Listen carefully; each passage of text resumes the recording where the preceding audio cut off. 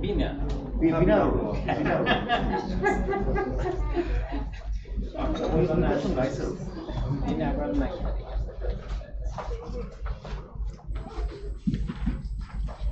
Good morning to you all. It is my extreme pleasure to invite you to this seminar, which is organized jointly by UNESCO, Bangkok, and SANEM. Actually, it is a policy dialogue on Asia Pacific countries with special needs development report 2017. And the idea is to have discussion on investing in infrastructure for an inclusive and sustainable future and implications for Bangladesh. I'm really glad to have my sir and renowned economist and our eminent economist from Bangladesh, Professor Westin Mahmood, to be the chief guest for this program. I'm thankful to you, sir. And my friend from UNESCO, Sudip Ranjan Bosu. He's an economist at UNESCO in Bangkok, and he will make the presentation on the overview of the Asia Pacific countries Special Needs Development Report 2017. Since there are, I think I know there are a couple of other persons from other countries, especially from Bhutan and Pakistan. So we'll conduct the session in English. So from Sarso, Nasi, and then from Pakistan. Actually, they are actually working on the Sarso Southeast Asian standardization. So we'll conduct the program in English, but the journalists, you are most welcome to ask questions in Bangla as well, so that at the discussion stage we can have very lively discussions. Just to at the very beginning to tell you a bit of the issues. I just like to highlight three issues, and I'm quite sure that the report has actually addressed many of them, but may not have addressed some of them, but which can be actually in the taken over at the discussion stage. There is no kind of denying the fact that investment is a kind of infrastructure investment is prerequisite for economic growth. Just to give you a figure, Bangladesh is currently having an infrastructure investment of around 1.6% of the GDP. But if we look at Vietnam or some of the Southeast Asian countries, this percentage is actually in some countries close to 10%. The Vietnam's figure I have 7 to 8%. So the country Bangladesh is far behind compared to many of the relatively advanced countries or advanced developing countries in the Asia Pacific in terms of meeting the infrastructural development requirements. So there is a gap. There is a huge gap in spending on infrastructure. So the discussion which had been floated when we were working on SDGs, especially that in SDG there is a very specific target on infrastructure.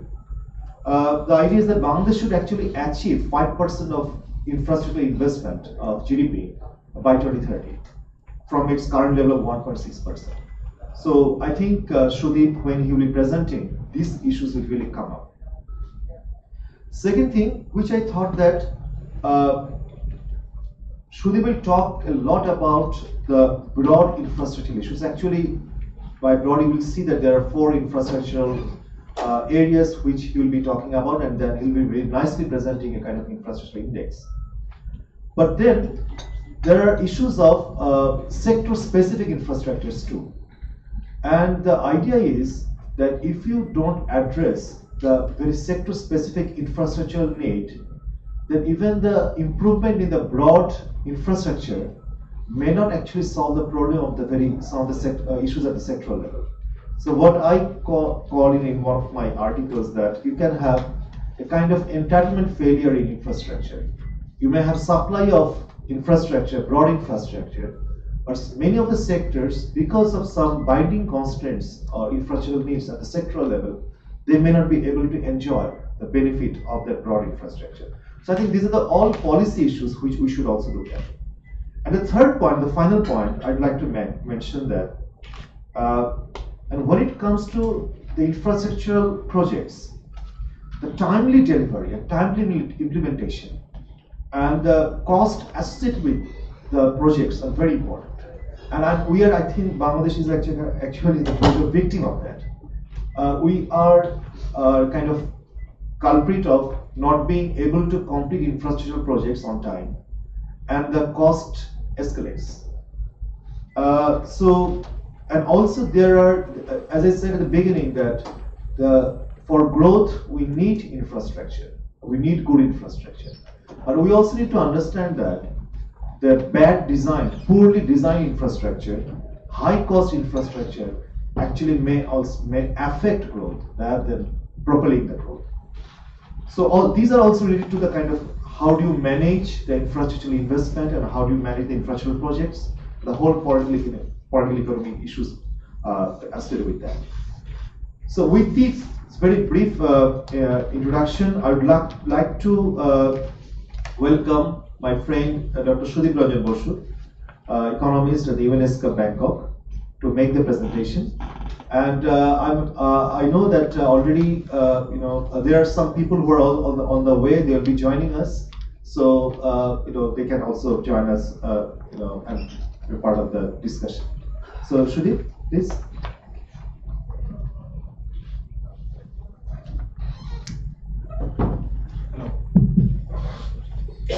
Good morning to all of you, and a real pleasure for me here to be here with all of you, along with,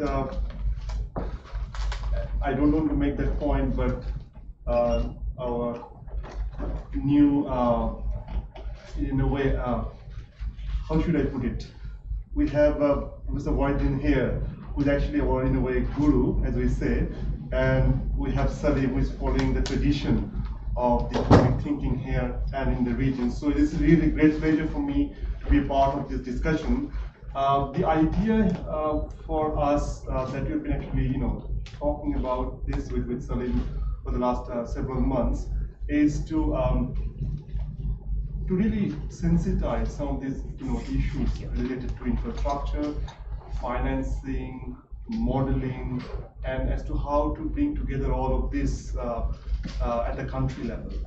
And we've been planning for this kind of dialogue, and it's again our really heartfelt thanks, Salim, for really making this happen here in Dhaka. So all of us from Bangkok, we really appreciate this effort here. As Salim mentioned, that we at the UN, with 193 member states, we embark now on what we call the Sustainable Development Goals era. We used to have the MDGs, and as you know, the Millennium Development Goals, which is where Bangladesh has been always been termed as one of the success stories. Now we embarked on SDGs since September 2015, and we are now looking into the ways as to how to bring and mainstream the different 17 goals that we have at the micro level. I mean, because previously in the development context, we've been always talking about the policy makers, at the central government, to some extent, sometimes maybe province. But now with the SDGs, we're really going to the beneath of the surface. We're really trying to talk to everybody, try to understand what they really demand, a good service that they demand. One of the things that our current Secretary General, Mr. Antonio Guterres, mentioned is that the most important thing to build a peaceful, harmonious society is to build trust between citizens and governments and across countries. So all our efforts at the UN is to really making sure that we bring that discussion, we bring that public discourse openly and in an accountable manner. So in that context, again at the UN, we have been always producing these analytical reports. Sometimes they want to sort of provide some information, but in many cases what we really want is to bring some of those issues again for discussion and to test those ideas. So this policy dialogue is in a kind of way a forum where we test our ideas. we try to see what we look at the global level or the regional level. Is it something that also applicable at the national level, or if you go, different other hierarchy, if you wish, within the national administration. So the report that we'll be talking today is what we call the Asia Pacific Countries Special Needs Development Report 2017. We started this report in 2015 on the request of the member states, and as you may know, in the UN system, as we call the resolution, so all the member states, brought this resolution, and again, it was agreed unanimously that the UN at the regional level will bring this new report to talk about not only about China, India, or US or UK, but also talk about countries like Bangladesh, what we call the least developed countries, or landlocked countries, for example, Nepal in this sub-region, or maybe the small island developing states like Fiji or Samoa. So we have been mandated by the 193 countries to come up with this report annually and to provide some policy guidance in some of these areas of SDGs. So this year we're looking at the issue of infrastructure financing. As Selim rightly pointed out, this is the goal number 9, and this goal really talks about the issue of infrastructure, but not only infrastructure in itself, but resilient, sustainable, and good quality infrastructure. I think that is something very important, in most of the countries. So our idea here is to talk about those issues and to understand the policy implications for infrastructure development in the context of Bangladesh. The way we want to do it, it will be more interactive. Salim, is that right? I'll make some presentations, for 15 to 20 minutes maximum, and then we have our guru, Professor Westin Mahmood is here, so he'll provide some, specific remarks on the report. But then we really want to have, more dialogue with you. So if you look at this report, the idea is that how infrastructure, which is so essential, as Salim rightly pointed out, for economic growth or for sustainable development, we really want to understand how this goal 9, which is infrastructure, really transcends across all the different goals, how it really enables other goals to be achieved if we use the infrastructure-related plans and policies at the national, regional, and global level. So if we just look at here, is that we have, in a way, 3 types of infrastructure: the physical infrastructure, social infrastructure, and institutional infrastructure, which is related to governance. In the context of physical infrastructure, in this report, which is based on this aspect of infrastructure, we're looking at 4 elements. 1 is on transport, then on energy, 3rd is on ICT, and the 4th one is water supply and sanitation. And of course, it has implications to economic growth and sustainability. Of course, social infrastructure like health, education facilities, skill development, job training are very, very important. But at the moment in this report, we are not dealing with those issues. And thirdly, the other report that we just actually launched yesterday, which is our what we call the Economic and Social Survey of Asia and the Pacific. And in that report, our main topic was governance, the institutional infrastructure. So in this particular report, we're looking into the investment in infrastructure, and especially to understand the modalities, the way in which we can actually reduce the development gaps across the countries within the Asia Pacific region by developing the infrastructure. So at this moment, if we look at in the whole of Asia Pacific region, the issue of the state of development of infrastructure in the physical infrastructure context is actually very uneven. There are countries, including Bangladesh here, is very different from, say, what is happening in China or Indonesia or in the Philippines, right? So in this particular report, we'll actually provide a landscape of how the special needs countries, as we call it, or the LDCs, how they're different from the non-CSN, like countries like China, India, Indonesia, Philippines, or even Australia, Japan, and New Zealand. They are the most developed countries in the region, along with Singapore and South Korea. So in a way, we and been trying to provide a consistent information on these four aspects of infrastructure for all these countries. So if we just look at in the context of the transport infrastructure, and you will see that we have used two indicators. One is road density, and the other one is the rail density. And if you look at road density, Bangladesh actually doing the top performing countries across all the special needs countries in the region. We have 36 special needs countries, 12 LDCs, the least developed countries, 12 LLDCs, the landlocked countries, and the remaining are these small and developing states. If you look at all these countries together, in terms of the road density, Bangladesh is a best performing country.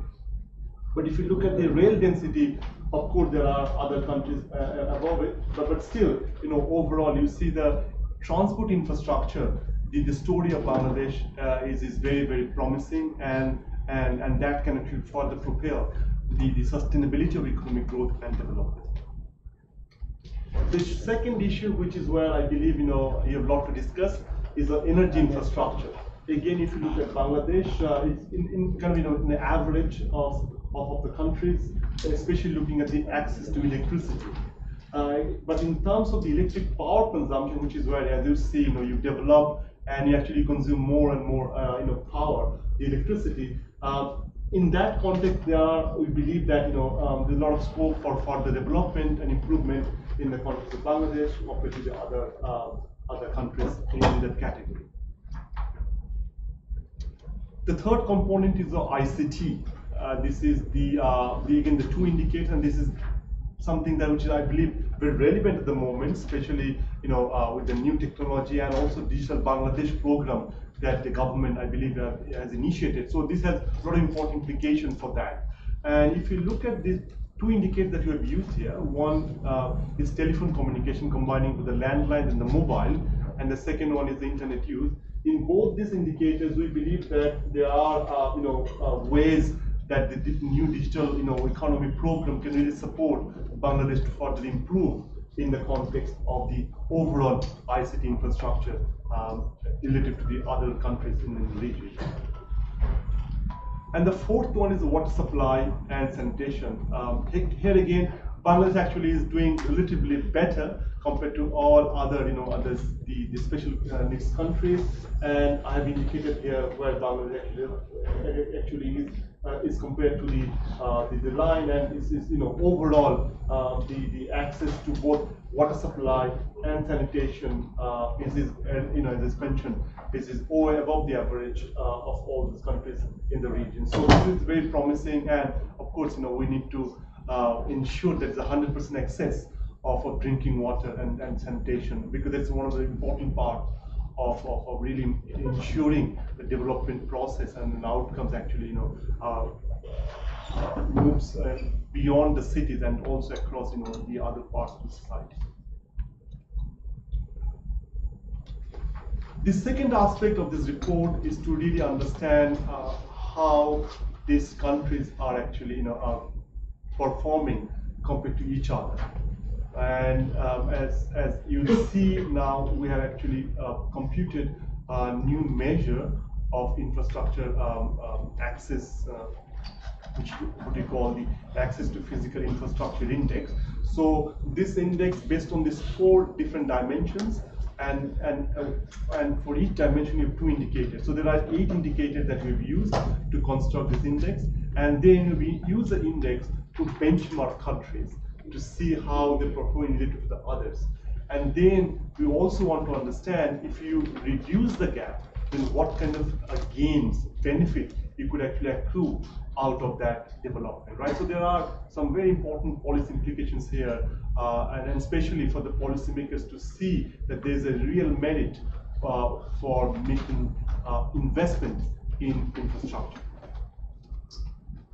So in our sample, even though we have within the SCAP or the Asia Pacific region, we have 62 countries, or what we call the member states, out of which 58 are within the region and 4 of them outside the region, like UK, US, France, and Netherlands. They are a member of SCAP, but they are not within the region.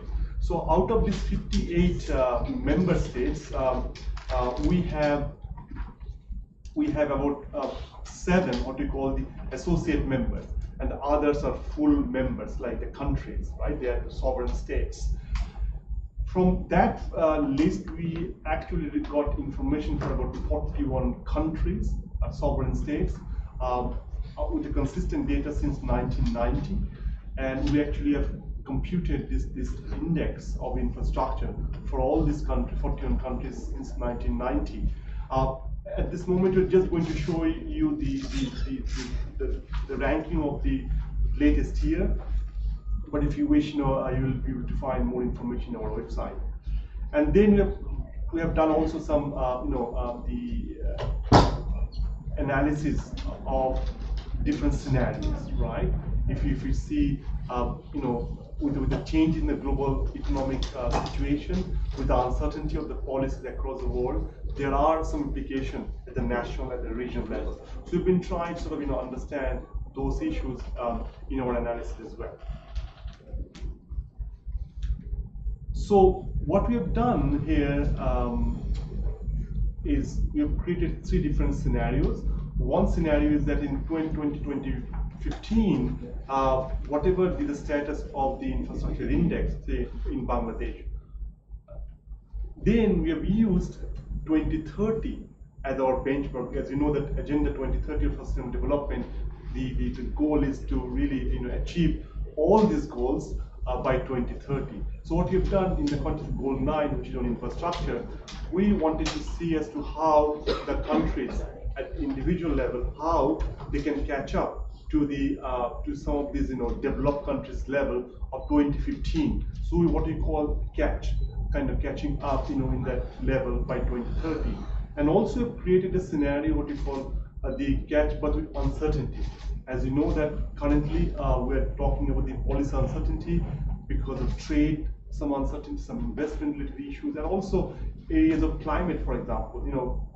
Globally what we see, there are some kind of anti-globalization kind of a trend, and then that can actually impact some of the discussion at the national level, at the region level. So we've kind of used that as kind of uncertainty.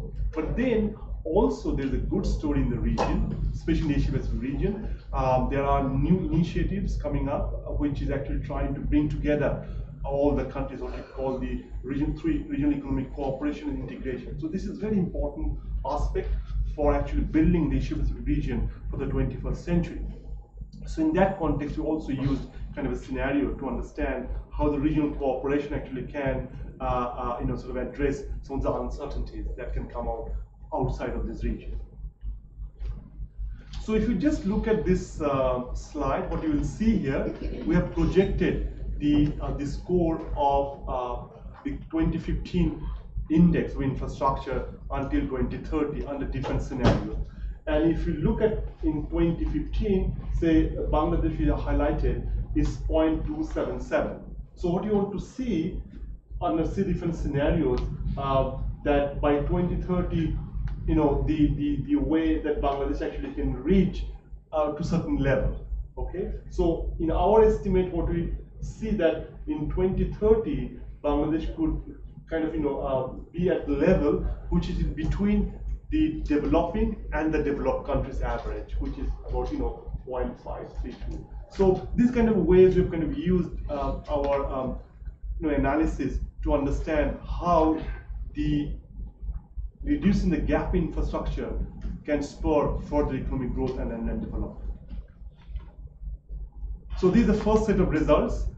What you see here is that the 3 groups of countries, the LDCs, LLDCs, and SIDS.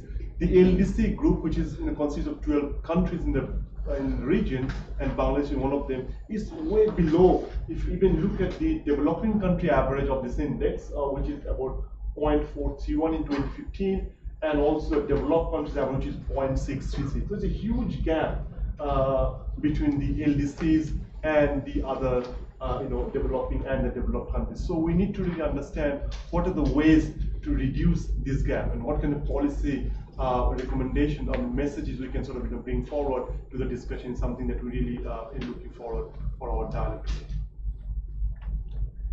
This is where we actually shown the score for all these 41 countries in our report.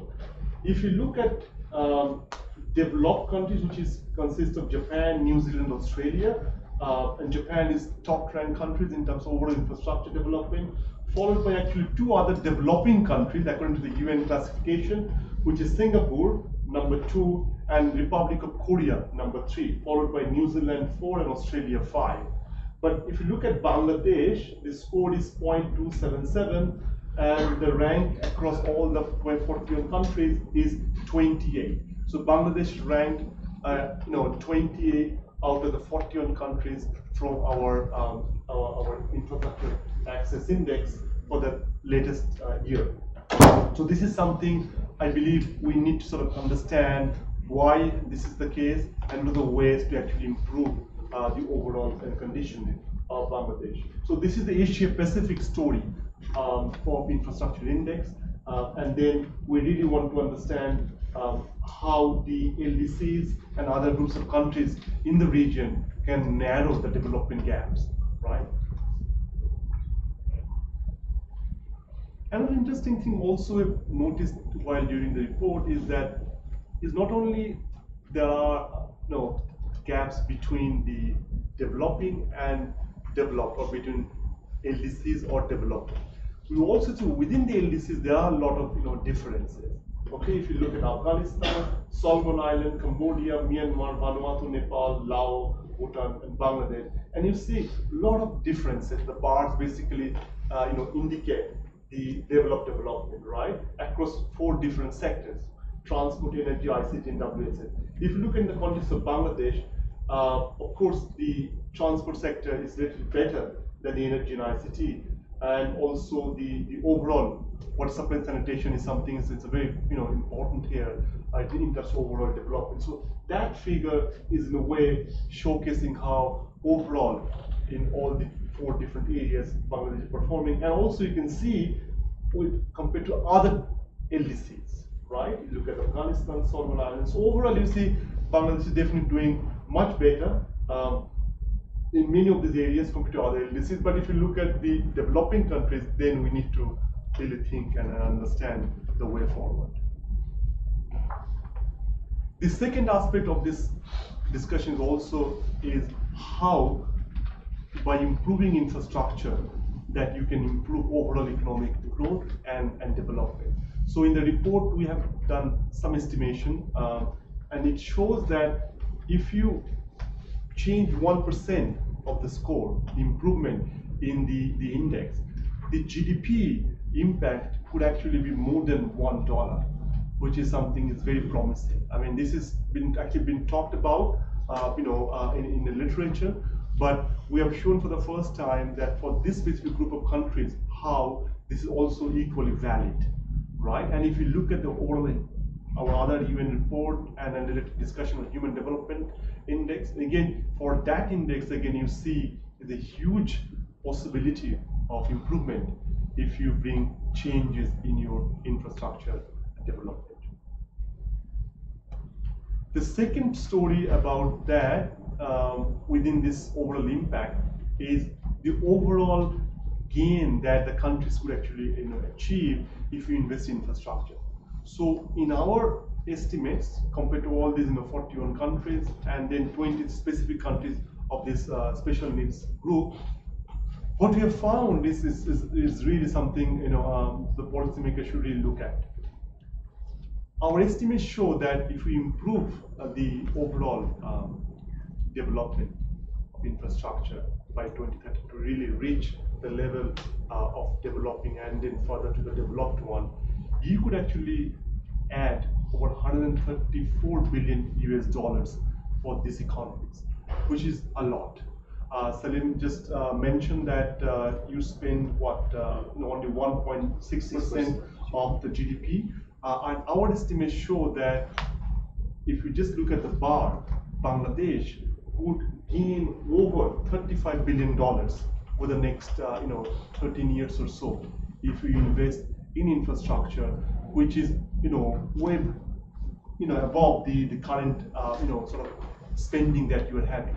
So there's huge possibility of making sure that you gain from the infrastructure investment, right? And overall for this CSN group, we have found about 6% additional revenue it can generate. The national income can be generated if you really invest, and you start investing now, today. You don't wait for tomorrow, you start investing now. So this is very promising story because especially for this group of countries, as you will see that globally the development assistance is declining, right? So we need to understand how domestically we can really ensure that the different instruments, the determinants of growth and sustainability can be nurtured. So infrastructure development will definitely be, in the forefront of that priority. It also shows in the context of Kazakhstan or Nepal or even say Cambodia. So all these countries are going to gain enormously by investing in infrastructure related development. And Bangladesh is definitely the country where the possibility of making this gain is the highest compared to all the other countries in the region. So overall, the way we see that there is a positive impact in GDP growth, and countries like Mongolia and Afghanistan, even Tajikistan, Kyrgyzstan, these are all landlocked countries. They're also going to gain enormously from this. In some contexts, it's way beyond a two-digit number. So overall, what we see that from latest to the current year 2015, because that is the base year that we've used, and 2030, we see overall there's a huge possibility of making this investment work for sustainable development. So it is within 15 years. Yes, within 15 years. So the point here is that we know that there is a merit for making this investment. Now the issue is that how to raise those financing, and this is where we need to really also understand with the policymakers the ways in which we can raise this financing. I'll be very brief here. The two issues that came out very prominently in our discussion, one is that the domestic at the moment, from all the CSN, the domestic financing is actually taking the bulk of the share from the infrastructure financing. So about 65% of infrastructure financing now is coming from all different domestic sources, and the rest are actually coming from three other sources. One is private, the ODA, the development assistance, and another one the MDB, multilateral development banks related assistance, which actually combines World Bank, ADB, and now the AIB or any other bilateral sources like Japan, Korea, India, whatsoever. So that is actually constituting about 35% of the current financing. But as you will see that these things will change. Why?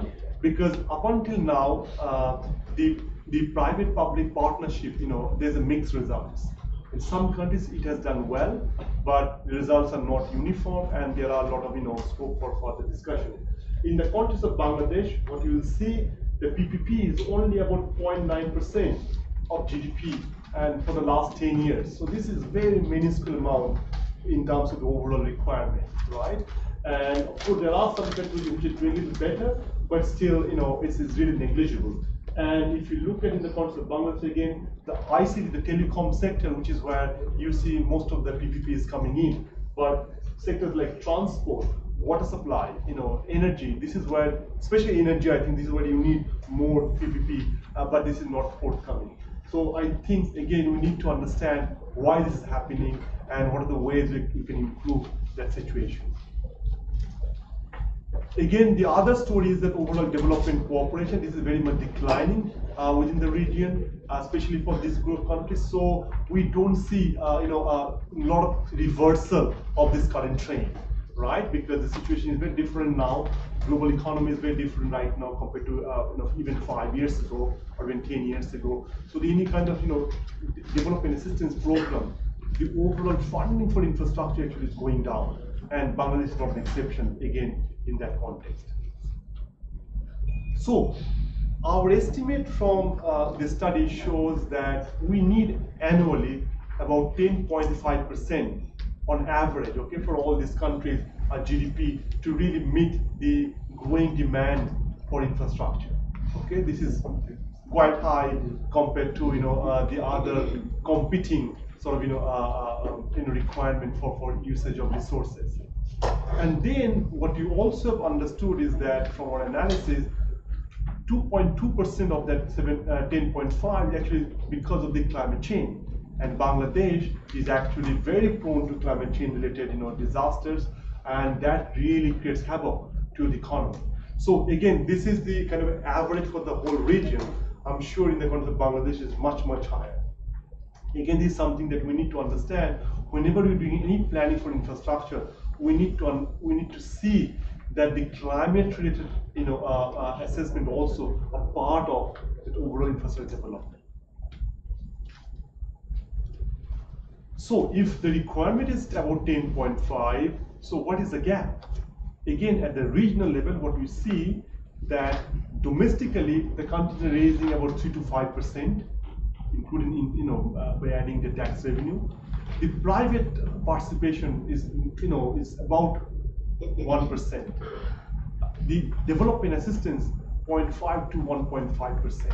So there is actually a clear gap of 3 to 4% of financing for infrastructure, on an average for all these countries in our analysis, which is all the CSN countries. So we need to really see how to reduce that 3 to 4% infrastructure financing gap, right? And we need to really do more to ensure that we reduce that gap, we meet this financing gap, and in a way to move forward for sustainable development. We came up with 3 areas, and we can have a further dialogue with you to see if you believe that is also applicable in the context of Bangladesh or not. Number 1, we looked into tax collection. Again, if you look at the context of Bangladesh, the tax revenue is less than 10% according to our current estimates and the statistics. So this is one area where you could see we're not talking raising the tax rate, but we're saying we need to increase the tax revenue, and you can do that by actually improving the overall coverage, tax administration, and many other policies, right? So this is where we really think that Bangladesh has a lot to do. Number 2 is the engagement of the public sector of the private sector. Public sector is doing relatively well compared to many other countries in Bangladesh, but the private sector engagement is still not adequate, and this is where we see that the private sector can really get more engaged, especially for infrastructure in the areas of transportation, the energy. I think are the critical areas where you need a lot of additional support. So private sector engagement will be very critical. And the third element is also is that within the private sector, how you generate the additional engagement by bringing the expertise of the public sector, so that the PPP context is very, very important further to develop the infrastructure related investments. So these are kind of overall what we see is coming out from our report. Just to very, very brief, again, there are a lot of competing priorities when you do a planning. Now I think you're in the midterm of the 7-5-year plan, right? I'm sure you're doing a lot of assessment at the national level. And again, with your annual budget, you will see how the competing sectors, they try to attract more funds for the particular sector, right? So what you have found is that within the infrastructure, these 4 different dimensions, there are some ways to create some priorities, right? And we have done some of the research, and also we have done subjective, what we call the questionnaire-based some perception surveys as well. And in our analysis, what we see is that in the short term, the transport sector gets a priority in most of these countries, and also in the medium and the long term. So this is something very interesting which is coming out in our analysis, and this kind of goes across the different planning horizon. Okay, if you look at medium to long term, what is interesting is that the policymakers in our analysis also show that we need to actually reduce what Salim called the binding constraints. We really need to overcome those binding constraints. What are those constraints? Number one, access to technology. I think something that is very, very important. Financial accessibility as well. Technical know-how. And of course, the traditional issues like development cooperation and the institutional or governance-related matters are also coming on to be very important. As I mentioned that we just launched this report yesterday, we particularly looked at the area of governance. And finally, to use really the governance effectively. So the institution governance are the two most important aspects what we see as a binding constraint, for development of this infrastructure to overcome the financing, lacuna that we see at the moment. So these are some of the areas where we see that policymakers and the public discourse will be very important, and in a way to really understand the implications of infrastructure development. So in sum, what we really want to share with you, what is coming out from the report is that there's at the moment limited domestic financing availability of our resources. So there's a need for more development assistance, especially for this group, including the LDCs. Need for institutional capacity building, and to create a new projects where we can see the more involvement of the private sector. And government agencies also need to sort of create a holistic infrastructure development plan, because you have transport, you have energy, ICT, or sanitation. So they're all different ministries. We also need to understand how they can coordinate with each other in a way that they can come up with a one consolidated plan for infrastructure development. But the main message which is coming out is that now, with the new uncertainty at the global level, we need to ensure that we need to raise more resources domestically. I think that is the critical element of our discussion. Whatever ways possible, whatever capacity strengthening you require, but at the end of the day, you need to really raise those resources domestically. I think this is the big message which is coming out from the report. So I want to stop here, and again, we'll be very happy to have a more interactive discussion in the Q&A session. Thank you. Thank you, Sudeep. I think it was an excellent presentation. Actually, say that a lot of questions will be issues for discussion raised, and I'm very much hopeful that during open discussion they will appear. So may I request Professor Wadil Mohammed to take presentation. Sudeep, excellent presentation. I was really impressed, and although the report sneaked into my laptop a few days back, I respected your embargo, date embargo. So I'm really, this is the first time I'm listening to it. That's a generous interpretation of why I haven't read it before, but actually I had other things to do.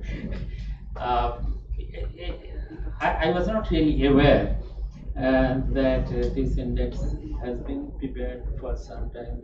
That's how the economics of our generation is losing touch with generation of yours, working with new indexes. My knowledge stops at Human Development Index and some other indexes. I didn't know about this infrastructure index. Of course, infrastructure index is extremely important. We all know that economic development is related with physical infrastructure, and we would expect the usual relationship between development of infrastructure, development and economic development. I respect the construction of this index and the utility of this index, just like Human Development Index, and also there are certain governance indexes. The World Bank's Doing Business Index. All these indexes are a good benchmark of where countries stand. But what, of course, they do not reveal is it's a type of special needs. I emphasize that because the report is about special needs. and the special needs hidden rather within the overall indexes. Say about you are very right about road density. First of all, road density in Bangladesh, you showed us is much higher than all other countries, comparator countries. What you haven't shown is that road density in Bangladesh is equal to European road densities. But that's no accident, and that also points to what I was saying, that the special needs of countries within these indexes. আমি যদি বাংলা একটু বলি যে বাংলাদেশ আসলে হলো যে যদিও এটাকে এলডিসির ভিতরে ধরা হয়, কিন্তু যে ইউএন কমিটি ফর ডেভেলপমেন্ট পলিসিতে কাজ করতে অনেকদিন 6 বছর কাজ করতে গিয়ে আমরা সবসময় একটা সমস্যায় পড়েছি যে বাংলাদেশকে আমরা কিভাবে অন্য এই এলডিসি গুলোর সাথে একত্র করে নিডস গুলো আইডেন্টিফাই করব। এলডিসি গুলোর মধ্যে অধিকাংশ ইফ ইউ লুক অ্যাট তারা হলো হয় ল্যান্ডলকড, ওদের চারপাশে যাদের জন্য সবচেয়ে বেশি দরকার হলো অ্যাক্সেস টু পোর্টস এবং ট্রানজিট ফ্যাসিলিটিস, আর আছে স্মল আইল্যান্ডস যারা পার ক্যাপিটা ইনকামের দিক থেকে অনেক উপরে থাকতে পারে বিকজ ট্যুরিজমে তাদের অধিকাংশ সময় এদেরকে যে এলডিসিতে রাখা হচ্ছিল এতদিন আমার একটা প্রচন্ড সমস্যা ছিল যে দেশের পার capital income high middle income তাদেরকে কি করে রাখা, কিন্তু তাদের ভালনারেবিলিটি অন্য জায়গায়। তাদের ভালনারেবিলিটি হলো এত ছোট ইকোনমি যে সেখানে যে ইনফ্রাস্ট্রাকচারের কথা বলা হচ্ছে যেমন পাওয়ার, ছোট ইকোনমিতে ওভারহেড তো অনেক বেশি। সামোয়া দ্বীপ একটা ছোট্ট দ্বীপ, ওখানে পাওয়ার দিতে হবে, কিন্তু পাওয়ারের একটা স্কেল ইকোনমি রয়েছে। একটা ইউনিভার্সিটি দেওয়া যাবে না কারণ ওটা তো এত ছোট দ্বীপ সাপোর্ট করতে পারবে না। বাংলাদেশের সমস্যা কিন্তু অন্যরকম, ছোট দ্বীপের সমস্যাও না, ল্যান্ডলক কান্ট্রির সমস্যা না, এবং সবচেয়ে বড় কথা বাংলাদেশ হলো যত এলডিসি আছে তাদের মধ্যে শুধু এশিয়া না, বাংলাদেশ সব 50টা এলডিসির মতো প্রায়, তার মধ্যে বাংলাদেশ তো অর্থনীতির আকারে এত বড় অন্য দেশগুলোর তুলনায় যে এটার সমস্যা একদমই অন্য ধরনের। এটাকে এলডিসির ভিতরে এনে অনেক সমস্যা হচ্ছিল। বাংলাদেশ থেকে নিয়ারেস্ট ছোট দেশ সাইজ অফ ইকোনমিতে হলো তানজানিয়া এলডিসির মধ্যে, সেটা বাংলাদেশ থেকে হাফ অফ থেকে অনেক ছোট দেশ। কাজেই বড় দেশের ইন্ডেক্স ছোট দেশের ইন্ডেক্সের সাথে কম্পেয়ার করা একটু সমস্যা। যেমন এই ইন্ডেক্স গুলাতে আমি যখন দেখছিলাম, ঠিক আছে বাংলাদেশের ইন্ডেক্স অনেক এলডিসি গুলোর তুলনায় তো কম, কিন্তু লক্ষ্য করলে দেখা যাবে যে বাংলাদেশের ইন্ডেক্স ভারতের ইন্ডেক্সের থেকে বেশি ছিল। তার মানে কি ভারত অনুন্নত? ভারতের এলডিসির কাছে ধারণা না, তার বিরাট শক্তি। চায়নার ইন্ডেক্সে যে খুব বেশি তা না, 3.3.7 কিছু হবে। কাজে বড় দেশগুলোতে ইন্ডেক্সের বেঞ্চমার্ক অনেক একটু ছোট হলো, সেটা অনেক গুরুত্বপূর্ণ, কারণ সেটা তো অনেক বেশি পপুলেশনের জন্য। ছোট একটা দ্বীপের মধ্যে একটা রাস্তা বানালে তো ইন্ডেক্স অনেক বড় হয়ে যায়। কিন্তু সেদিক থেকে আমি বলবো ঢাকার বাংলাদেশের যদি আমি এই ইন্ডেক্সের ভিতরে যদি একটু ঢুকি এবং ইফ ইউ অন্য দেশের ইউ উইল অ্যানালাইজ অন্য দেশে কিভাবে স্পেশাল নিডস গুলো আছে এই ইন্ডেক্সের ভিতরে ঢুকলে, which is the next step really. The index is very useful as a starting point এবং where we want to go, কিন্তু যদি এর ভিতরে ঢুকতে হয় তাহলে বাংলাদেশে অবকাঠামোর সমস্যার দিকে যদি তাকাই তাহলে আমি দুটো দিক বলবো খুবই গুরুত্বপূর্ণ, যেটা বাংলাদেশের বিশেষ স্পেশাল নিডস বলে ধরা যায়। একটা হলো বাংলাদেশের এত ভূমির স্বল্পতা, ল্যান্ড স্কেয়ার্স, যে কারণে বাংলাদেশের সমস্যা হলো যে একদিকে আমরা ছোট জায়গা বলেই আমাদের অনেক অর্থনৈতিক কর্মকাণ্ড একত্রে করতে হয়, সেটার একটা সুবিধা আছে, সেটাকে আমরা বলি যে অ্যাগ্লোমারেশনের সুবিধা। আর অসুবিধাটা হলো এত কম জায়গার মধ্যে এত অর্থনৈতিক কর্মকাণ্ড করতে হলে তাতে করে অনেক কনজেশন সৃষ্টি হয়, সেটা হলো একটা অসুবিধা। কাজে এই সুবিধা অসুবিধার মধ্যে ভারসাম্য রক্ষা করাটা হলো বাংলাদেশের ইনফ্রাস্ট্রাকচার একটা বড় বিষয়। এবং এটার দু একটা কথা বললেই বোঝা যায়, বাংলাদেশের অর্থনীতির আমি আকার বলেছি, সেই আকারের দিক থেকেই অন্যান্য অনুন্নত দেশ থেকে আসলে আমরা অনেক বড় দেশ। বাংলাদেশ হলো যদি আমরা পিপিপি অ্যাডজাস্ট করি তাহলে পৃথিবীর উন্নয়নশীল দেশগুলোর সবচেয়ে বড় 20টা দেশের মধ্যে একটা দেশ বাংলাদেশ। কাজে এটাতে এলডিসির কাছে ফেরাবো না সেদিক থেকে। কিন্তু আমি যদি, যেটা আমি বলেছি, বাংলাদেশে এত কম জায়গায় এত বেশি মানুষ এবং কর্মকাণ্ড এত বেশি, যে আমি যদি গড়ে পার কিলোমিটারে জিডিপি এস্টিমেট করি, তুমি ধরেছ পার কিলোমিটারে রাস্তা, সেটাতে বাংলাদেশ ইউরোপের সমান। বাংলাদেশ যদি প্রতি বর্গ কিলোমিটারে কত জিডিপি উৎপাদিত হয়, তাহলে বাংলাদেশ ইউরোপের সমান। এটা অনেকে বোঝে না। ভারত, পাকিস্তান, মিয়ানমার, যত আমাদের আশেপাশে যত ডেভেলপিং কান্ট্রিজ আছে তার থেকে অনেক উপরে। কেন হলো? এর কারণ হলো এত ছোট জায়গায়, কিন্তু পার ক্যাপিটা ইনকাম অত বেশি হবে না, কারণ পপুলেশন হতো সেই তুলনায় বেশি। এটা আমি এই কারণে বললাম যে যেখানে এত কনজেশন হয় অর্থনীতি, একটা সুবিধা হলো যে একত্রে কাজ করলে অনেক সুবিধা আছে, বেশি লম্বা রাস্তা বানাতে হয় না, ইলেকট্রিসিটি অনেক তাড়াতাড়ি দেওয়া যায়, কানেক্টিভিটি অনেক সহজে দেওয়া যায়।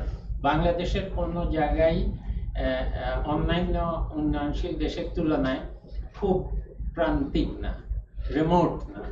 ভারতে অনেক রিমোট জায়গা আছে, অন্যান্য এলডিসিতে অনেক রিমোট জায়গা আছে। বাংলাদেশের যে কোনো জায়গা, যে কারণে বলছি রাস্তা এত বেশি, সেটা গুণগত মান যাই হোক, সেটাতে রিমোটনেস নাই, এটা একটা ভালো দিক। কিন্তু এটা কোনো কাকতালীয় ব্যাপার না, অ্যাক্সিডেন্ট না যে বাংলাদেশের একমাত্র বড় নগর ঢাকা, সেখানে বাংলাদেশের জিডিপির 1/3 বেশি ঢাকাতে হয়। এবং পৃথিবীর যত নগরী আছে তার মধ্যে বাসযোগ্যতার দিক থেকে ঢাকা হলো একদম নিচে, ওই যে আফগানিস্তানের কাবুলের ইয়াকে এখন বাগদাদ ওটার কাছে, সেগুলোতে যুদ্ধে বিধ্বস্ত হয়ে গেছে বলে, ঢাকার জায়গা সেখানে। তো এই যে এত উৎপাদনশীল কিন্তু থাকার জন্য এত কষ্টকর, এটা কোনো অ্যাক্সিডেন্ট না। এটা একটা খুব বড় ফিলোসফিক্যাল, মানে একটা ইকোনমিক প্রশ্ন, যেটা অনেক সময় আরবান ইকোনমিক্সের প্রশ্ন, কিন্তু এটা নিয়ে বেশি কাজ হয়নি বলে আমি এটা উল্লেখ করতে চাই। যে এবং ইনফ্রাস্ট্রাকচারের সাথে খুবই জড়িত, অ্যাভারেজ ইনফ্রাস্ট্রাকচার দিয়ে সেটা বোঝা যাবে না।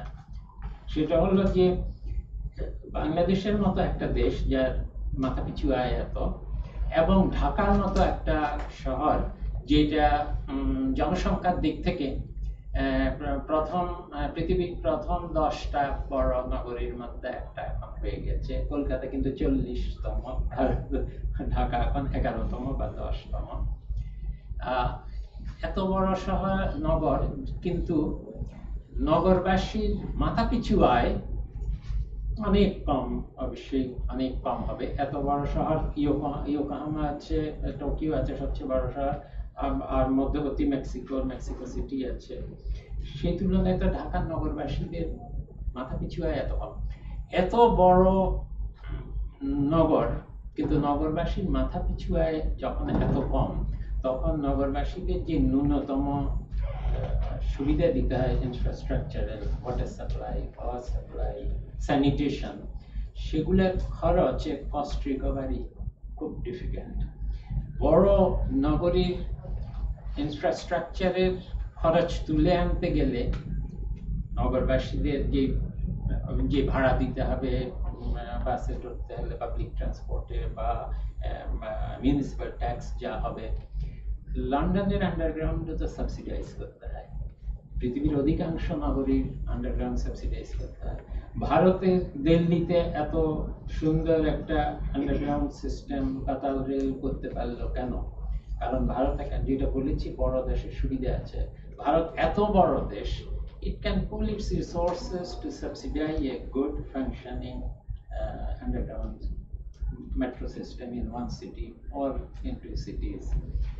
ঢাকার মতো দেশে ঢাকাকে ভালোভাবে মেনটেন করার জন্য যে কস্ট, যে ইনফ্রাস্ট্রাকচার কস্ট হবে, আমি সারা দেশের কথা বাদ দিলাম, ঢাকা সিটিকে ইনফ্রাস্ট্রাকচার কস্ট, এটা তো কস্ট রিকভারি সম্ভব নয়। পাবলিক ইনভেস্টমেন্ট করতে হবে এবং সাবসিডাইজ করতে হবে। এই কারণে আমরা যখন ঢাকার সমস্যার কথা বলি, ঢাকার বহু সমস্যা নিয়ে কাজ করা হয়, কিন্তু আসল সমস্যা হলো বাংলাদেশের নগরায়নকে বিকেন্দ্রীকরণ করা ছাড়া কোনো উপায় নাই, এবং সেটা ইনফ্রাস্ট্রাকচার অত্যন্ত জরুরি বিষয়। Infrastructure gives the signal of economic incentives for decentralisation. বাংলাদেশের জমির মূল্য এমনিতেই অন্যান্য যে কোনো ডেভেলপিং কান্ট্রিজের তুলনায় অনেক বেশি। তার কারণ হলো ল্যান্ড স্কারসিটি বাংলাদেশে। ঢাকা নগরীর জমির মূল্য ওয়ার্ল্ড ব্যাংকের একটা সার্ভে থেকে দেখা গেছে একমাত্র টোকিও এবং স্যান ডিয়েগো ইউএসএ তার সমান ইন প্রাইম এরিয়াস লাইক এখানকার যে গুলশান আর জমির মূল্যের সমান। তার মানে হলো, এটা কেন হলো? এটা তো উই ক্যান্ট অ্যাফোর্ড ইট। তার মানে হলো জমি আসলে স্কেয়ার্স, এবং জমি, এত ভ্যালুয়েবল জমিকে ইকোনমিক্যালি প্রাইস করতে হলে এটাকে ইনফ্রাস্ট্রাকচার দিয়ে যদি ডিসেন্ট্রালাইজ করা যায়, তাহলেই একমাত্র জমির দামটা আরো সমভাবে যার দিকে ছড়াবে, এবং তখন ইন্ডাস্ট্রিয়ালাইজেশন এবং আরবানাইজেশন ঢাকার বাইরে পসিবল হবে। বিকজ ইনফ্রাস্ট্রাকচার হয়ে যাওয়ার সাথে সাথে সেই জমিগুলো দাম বাড়বে কিছু, কিন্তু ঢাকার মতো এত বাড়বে না, এবং it will be possible to industrialise, two set up economic enterprises in those areas. Infrastructure ছাড়া তো urbanization এবং industrialization হয় না, কিন্তু সেটা ডিসেন্ট্রালাইজড হতে হলে যে সিগন্যাল দিতে হবে, that signal has to come from infrastructure. এটা হলো একটা দিক। এর সাথে সাস্টেইনেবিলিটি যে এমডিজি গোলগুলো বলা হয়েছে, তা এসডিজি গোলগুলো বলা হয়েছে, সেটা অত্যন্ত জড়িত। এসডিজিতে সাস্টেইনেবল আরবানাইজেশনের কথা বলা হয়েছে, সাস্টেইনেবল ইন্ডাস্ট্রিয়ালাইজেশনের কথা বলা হয়েছে, তার সাথে এই ইনফ্রাস্ট্রাকচার অত্যন্ত জড়িত, এবং it's a long run planning এর বিষয়। একবার ইনফ্রাস্ট্রাকচারের সমস্যা হলে ইটস ভেরি কস্টলি, একবার করে ফেললে তো আর পেছানো যাবে না। ঢাকাতে এখন সবাই ঢাকা এক্সপানশন কি করে হবে, সেটার সিগন্যালটা আসছে ইনফ্রাস্ট্রাকচার থেকে, বা কিন্তু আমরা যারা ঢাকাতে থাকি, আজকাল নতুন একটা রাস্তার নাম আছে 300 ফিট রাস্তা। এটা হলো একটা ঢাকার সবচেয়ে চওড়া রাস্তা বলে 300 ফিট, লেন আছে অন্তত 8টা বোধহয়। এটাই একমাত্র নিউ জার্সি টার্নপাইকের রাস্তার মতো এত। এটা যে কারণ বললাম, এটা বানানোর সাথে সাথে entire Dhaka city new development, যত আবাসন প্রকল্প প্রাইভেট সেক্টরে, সবই ওই 300 ফিটের চারপাশে হয়েছে। এত বেশি হয়েছে এবং ওটাও 50 টাকা হয়ে গেছে। এই জন্যই প্ল্যান করতে হয় অ্যাকচুয়ালি একটা পাবলিক সেক্টরই হতে হবে। প্রাইভেট সেক্টর কখনো 300 ফিট রাস্তা বানাতে পারতো না, কিন্তু পাবলিক সেক্টর যেই মুহূর্তে যেভাবে রাস্তার পরিকল্পনা করে, সাথে সাথে প্রাইভেট সেক্টর ইনসেন্টিভ পায় টু ডিসেন্ট্রালাইজ সেভাবে। এই হলো একটা পয়েন্ট। এবং এখানে আরেকটা দ্বিতীয় বাংলাদেশের যে বৈশিষ্ট্য, সেটি হলো বাংলাদেশের অর্থনীতি, যেহেতু বাংলাদেশ এত রিসোর্স স্কেয়ার্স এবং আমাদের কোনো প্রাকৃতিক সম্পদ মাথাপিছু এত কম, যে আমাদেরকে আমদানি নির্ভর হতেই হয় এবং আমাদেরকে রপ্তানি করেই সেই আমদানি আনতে হয়। আমাদের সবচেয়ে বড় রপ্তানি পণ্য কি? একসময় ছিল আমরা পাট রপ্তানিকারক দেশ ছিলাম, কিন্তু বাংলাদেশ আসলে জমি এত কম এবং আমাদের হলো কেবল আছে উদ্বৃত্ত শ্রম, যে কারণে বাংলাদেশে ন্যাচারালি পাট রপ্তানিকারক দেশ থেকে আমরা এখন তৈরি পোশাক রপ্তানিকারক দেশ হয়ে গেছি। এটা হতেই হবে, তার কারণ আমাদের অত জমি নেই যে আমরা অনেক বেশি পাট তৈরি করতেই থাকবো আর রপ্তানি করতেই থাকবো। এবং অন্যান্য উন্নয়নশীল দেশের তুলনায়, এমনকি আমাদের সাথে উন্নত ভারত, মালয়েশিয়া, মিয়ানমার, যে কোনো দেশই বলি, তাদের তুলনায় বাংলাদেশের আমাদের রপ্তানি প্রথমত এগুলো ন্যাচার বেসড না, এগুলো সবই ম্যানুফ্যাকচার্ড হতে হবে এবং লেবার ইন্টেন্সিভ হতে হবে, এবং সেগুলো বানানোর জন্য আমাদের বিদেশ থেকে কাঁচামাল আনতে হবে। আমাদের তৈরি পোশাকের জন্য সুতো আনতে হয় বাইরে থেকে। আমাদের দু একটা যে নতুন রপ্তানি কাজ তৈরি হচ্ছে, যে ওষুধ শিল্প, সেটারও অধিকাংশ কাঁচামাল ভারত থেকে বা চায়না থেকে আনতে হবে। তার মানে হলো যে বাংলাদেশের ইনফ্রাস্ট্রাকচার, এটা এতক্ষণ এই জন্য বললাম যে বাংলাদেশের কে যেহেতু অনেক বেশি ওপেন এবং আমদানি রপ্তানি নির্ভর হতেই হবে because of our resource endowment, সে কারণে আমাদের infrastructure has to B specially trade related infrastructure. এবং যে কারণে চট্টগ্রাম বন্দর কিন্তু খুব ছোট বন্দর না, এটা এককালে সারা ভারতবর্ষের চট্টগ্রাম বন্দর ব্রিটিশ আমল থেকেই তৈরি করা হয়েছিল। কিন্তু যেহেতু আমরা এত আমদানি নির্ভর, চট্টগ্রামের বন্দরের ডিমান্ড ফর ক্যাপাসিটি এত দ্রুত বেড়েছে যে এটা এই ক্যাপাসিটি ধরে রাখতে পারেনি, যে কারণে অ্যাগেইন চট্টগ্রাম বা ঢাকাকে যেমন বলা হলো, ঢাকা আমাদের জিডিপির একটা বিরাট অংশ তৈরি করে, কিন্তু আসলে ঢাকার লিভেবিলিটি দিক থেকে অত্যন্ত নিকৃষ্ট মানের। চট্টগ্রাম বন্দরও পুরো বাংলাদেশের অর্থনীতির একদিক থেকে নিয়ামক, তার কারণ আমরা আমদানি রপ্তানি নির্ভর এবং সবকিছুই তো চট্টগ্রাম বন্দর দিয়ে যায়। কিন্তু যেহেতু এটার এখানে চাহিদা এত বেশি এই বন্দরের, সে কারণে চট্টগ্রাম বন্দর হলো পৃথিবীর ইন টার্মস অফ দক্ষতার দিক থেকে চট্টগ্রাম বন্দর হলো পৃথিবীর বড় বন্দরগুলোর মধ্যে নিকৃষ্টতম, বোধহয় একদমই নিচে, সাউথ এশিয়ার মতো সবচেয়ে নিচে। এটার একটা ইন্ডেক্স আছে, কিছুদিন আগেই বেরিয়েছে, index of efficiency of ports. তাই আমি দুটো কথা বললাম যে ইন্ডেক্সটা ঠিক আছে, কিন্তু বাংলাদেশের স্পেশাল নিডস হলো যে কি করে আমরা শিল্পায়ন এত কম জমিতে, এত জনঘনত্বে পরিবেশ বান্ধব শিল্পায়ন এবং নগরায়ন করব, যেটা আমাদের পরিবেশের ভারসাম্য রক্ষা করবে এবং অতিরিক্ত ঘনত্ব তৈরি না করে এটা বিকেন্দ্রীকরণ করে পরিবেশ সম্মত করবে। এটা একটা চ্যালেঞ্জ। আরেকটি চ্যালেঞ্জ হলো বাংলাদেশের অনেক রাস্তাঘাট আছে, সেদিক থেকে আমরা পিছিয়ে নাই, কিন্তু আমরা যেহেতু অনেক আমদানি রপ্তানি নির্ভর, সেজন্য আমাদের বন্দরগুলোকে আরো অনেক বড় হতে হবে এবং দক্ষ হতে হবে। সে কারণে চট্টগ্রাম বন্দর যে ছোট বন্দর, বাংলাদেশের অর্থনীতির তুলনায় মোটেই তা না, কিন্তু তবু চট্টগ্রাম বন্দর বাংলাদেশের যা প্রয়োজন তা মেটাতে পারছে না বলেই এখন আমরা কি চট্টগ্রাম বন্দরকে অদক্ষ বন্দর পাচ্ছি। কাজে ইনফ্রাস্ট্রাকচার দিক থেকে ট্রেড রিলেটেড ইনফ্রাস্ট্রাকচার অনেক বাড়াতে হবে। আর আমি পরিশেষে যদি একটি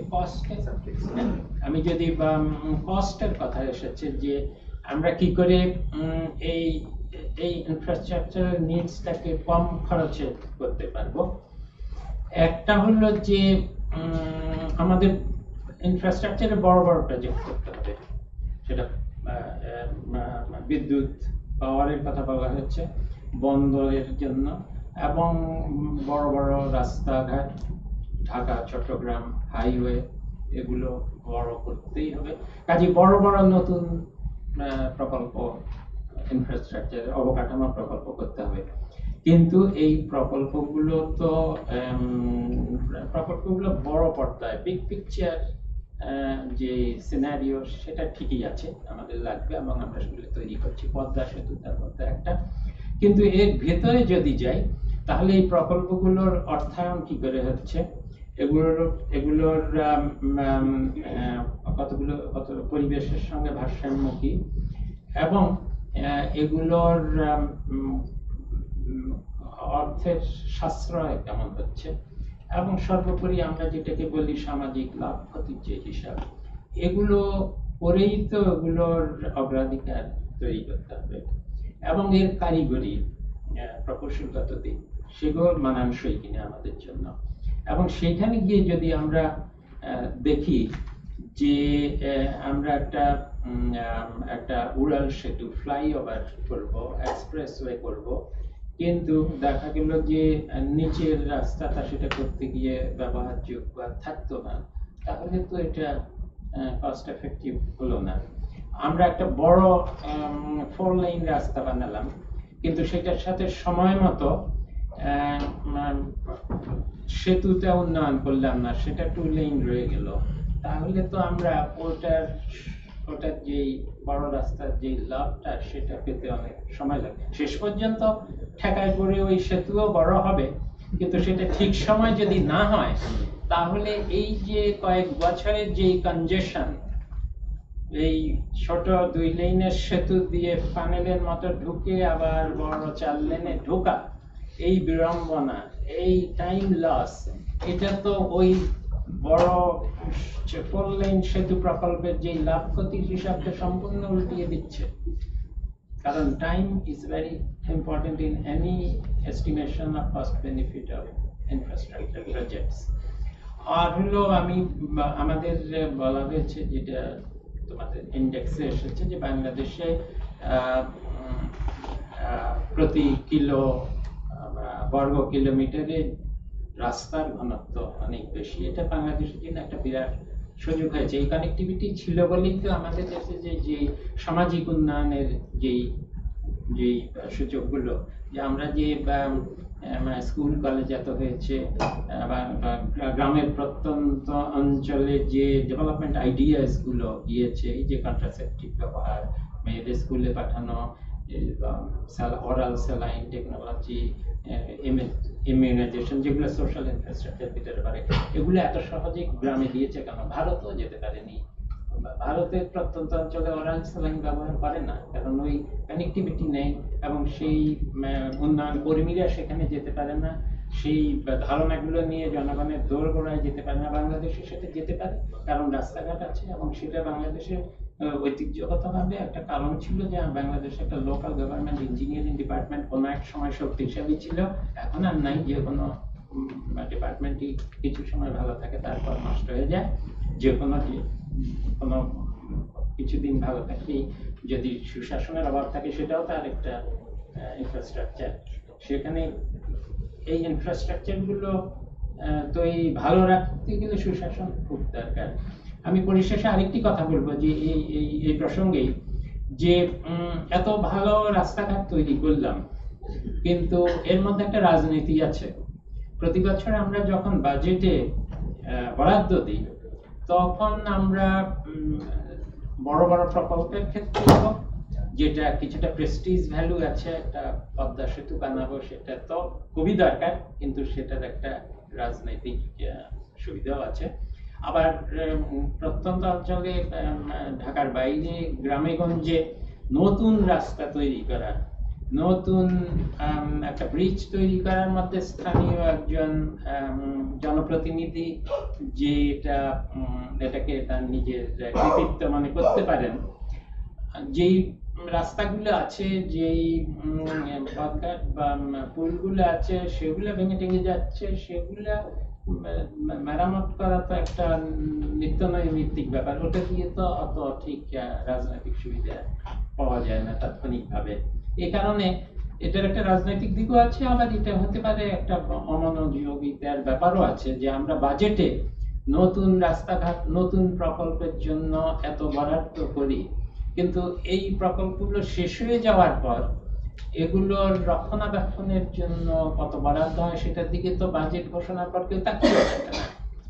আমরা সবসময় বলি এই নতুন প্রযুক্তিগুলো নতুন উন্নয়ন বাজেটে এডিপিতে অন্তর্ভুক্ত হলো, কিন্তু যেগুলো এতদিন ধরে তৈরি করে আছি এগুলো রক্ষণাবেক্ষণ কি হলো সেটা তো দেখা হয় না। কস্ট এফেক্টিভ হতে হলে রক্ষণাবেক্ষণ না করে নতুন প্রকল্প বানানো অত্যন্ত কস্ট ইনএফেক্টিভ, এবং রক্ষণাবেক্ষণ হলো সবচেয়ে cost effective way of increasing infrastructure capacity. একদম শেষে আমি বলবো, আমি অনেক সময় নিয়ে ফেলেছি কিন্তু আমার মনে হচ্ছে এই কথাগুলো বলা দরকার। সেটা হলো বাংলাদেশে এই যে সরকারি বেসরকারি অংশীদারিত্বের প্রকল্পগুলোর কথা বলা হচ্ছে অনেক দিন ধরে, কিন্তু বেশি কিছু আগানো যাচ্ছে না। পিপিপি যেটাকে বলা হয়, এগুলোর একটা সমস্যা হলো এগুলো জটিল প্রকল্প এবং এগুলোর জন্য আমাদের পরিকল্পনার দক্ষতা দরকার এই প্রকল্পগুলো তৈরিতে। তার কারণ হলো সরকারি বেসরকারি অংশীদারিত্বের যে প্রকল্পগুলো পিপিপি, এগুলো একদিক থেকে খুব ভালো হতে পারে, কারণ এটা সরকারি খাত আর বেসরকারি খাতের ভালো জিনিসগুলোকে একত্র করতে পারে। যেমন সরকারি খাত জমি দিতে পারে, কিন্তু বেসরকারি খাত দক্ষতা বেশি হয়, একত্র করলে সুবিধা হয়। আবার এগুলো যদি ঠিক ভালোভাবে পরিকল্পনা না হয় তাহলে এগুলোতে সরকারি খাতের অদক্ষতা আর বেসরকারি খাতের অনিয়ম দুইটা একত্র হয়ে সবচেয়ে খারাপ প্রকল্প হতে পারে। এটা বিশ্বব্যাপী এর অনেক স্টাডি হয়েছে এবং দেখা গেছে যে সরকারি বেসরকারি খাতের অংশীদারিত্বের প্রকল্পগুলো শতকরা 50% খারাপ হয়, শতকরা 50% ভালো হয়। ভালো হওয়ার কিছু কিছু ইন্ডিকেটর থাকে, মানে কি কি সময় ভালো হবে। প্রথমত হয় এর মার্কেট ডিসিপ্লিন থাকতে হবে, অন্যান্য বেসরকারি খাতের সাথে প্রতিযোগিতায় যদি হয় তাহলে দক্ষতার বিষয়টা নিজে নিজেই ঠিক হয়ে যায়। বাংলাদেশের উদাহরণ হলো এটাও সোনারগাঁ প্যান প্যাসিফিক, এটা কিন্তু একটা বাংলাদেশ ওনার, কিন্তু বেসরকারি খাত বিদেশি বেসরকারি খাত ম্যানেজ করে, এটা কিন্তু একটা পিপিপি এবং এটা খুব ভালো চলে। তার কারণ it has to compete with this one and অন্য সব হোটেলের সাথে। কিন্তু অন্যদিকে যেটা হয় কম্পিটিশন থাকতে হবে অথবা ক্লিয়ার পারফরমেন্স ইন্ডিকেটর থাকতে হবে, যে আসলে এক্স্যাক্টলি ওটার দক্ষতা ওই প্রকল্পগুলোর দক্ষ হচ্ছে কিনা। বাংলাদেশে সেটার একটা উদাহরণ হলো যেটা সম্পূর্ণভাবে ফেইলিওর, পাবলিক প্রাইভেট পার্টনারশিপ। সেটা হলো এক সময় বাংলাদেশের যখন স্টেট ওন্ড ব্যাংকগুলো এগুলো কিছুতেই আর ভালো করা যাচ্ছে না, এত বেশি রাজনৈতিক হস্তক্ষেপ হয়, তখন একদম আউট অফ ডেসপারেশন কিছু আর না পেরে বলা হলো এখন বিশ্বব্যাংক এবং IMF এর প্ররোচনায়, আমরা তার বিপক্ষে ছিলাম, আমি সেই ব্যাংক রিফর্ম কমিটির চেয়ারম্যান ছিলাম, আমি প্রচন্ডভাবে বিরোধিতা করেছি। কিন্তু তখন বলা হলো যে আর কোনোভাবেই যখন পারা যায় না, তখন প্রাইস ওয়াটার সুপার না কি ধরনের আর কিছু ভারতীয় কনসালটেন্ট ফার্ম এদেরকে সম্পূর্ণভাবে ম্যানেজমেন্ট ছেড়ে দেওয়া হোক, কাজেই তখন আর রাজনৈতিক ইন্টারফিয়ারেন্স হবে না, কাজেই সরকারি ব্যাংকগুলো ভালো হয়ে যাবে। কিন্তু হয়নি। তার কারণ আসল কারণ যেখানে রাজনৈতিক, সেখানে এই যতই এফিসিয়েন্সি আনা হোক, বিদেশের এক্সপার্টাইজ আনা হোক, শেষ পর্যন্ত আবার যখন ফেরত দেওয়া হলো আমাদের হাতে, তখন যেখানে ছিলাম আমরা সেখানে ফিরে গেছি। এটা হলো প্রাইভেট পার্টনারশিপ, যে একটা খুব খারাপ এক্সাম্পল। তার কারণ হলো এর কোনো, আমরা যেটা বলেছিলাম, কোনো ইন্ডিকেটর ছিল না যে আপনারা যে এটা করছেন, আপনারা কি বলতে পারবেন যে 10 বছর পরে 15 বছর পরে এই ব্যাংকগুলোর কি অবস্থা হবে, ক্যান ইউ এনশিওর দ্যাট? কোনো ইন্ডিকেটর না দিয়ে দেওয়া হয়েছিল। কাজে সম্ভাবনা এদিকেও আছে ওদিকেও আছে, ইলেকট্রিসিটি বেলাও সে বা পাওয়ার প্ল্যান্টের বেলাও আছে। আমি অনেক বেশি কথা বলেছি, আশা করি তোমাদের লাভ হবে কিছু এইগুলোর ব্যাপারে। কিন্তু again I really congratulate you যে এরকম একটা ইন্ডেক্স বেঞ্চমার্ক হিসেবে তৈরি করা হলো।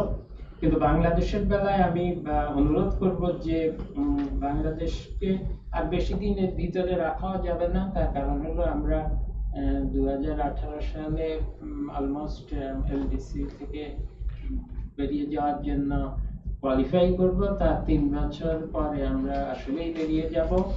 নেপালকেও রাখা যাবে না অন্য কারণে। নেপালে স্পেশাল নিডস থাকবে বিকজ ইটস ল্যান্ডলকড এবং এর স্পেশাল নিডস থাকবে, কিন্তু এলডিসিতে আর থাকবে না। ওরা অলরেডি কোয়ালিফাই করেছে আর 3 বছর পরে বেরিয়ে যাবে।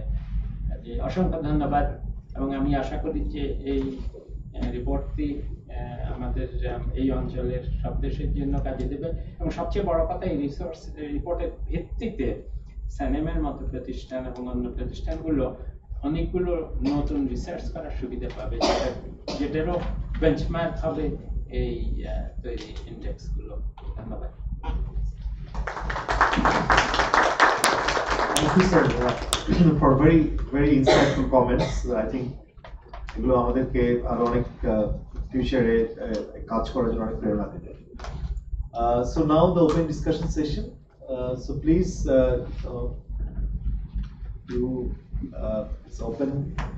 You can ask question to Sir or Sudip and myself too. And please introduce yourself and then ask the question or any comment. So please.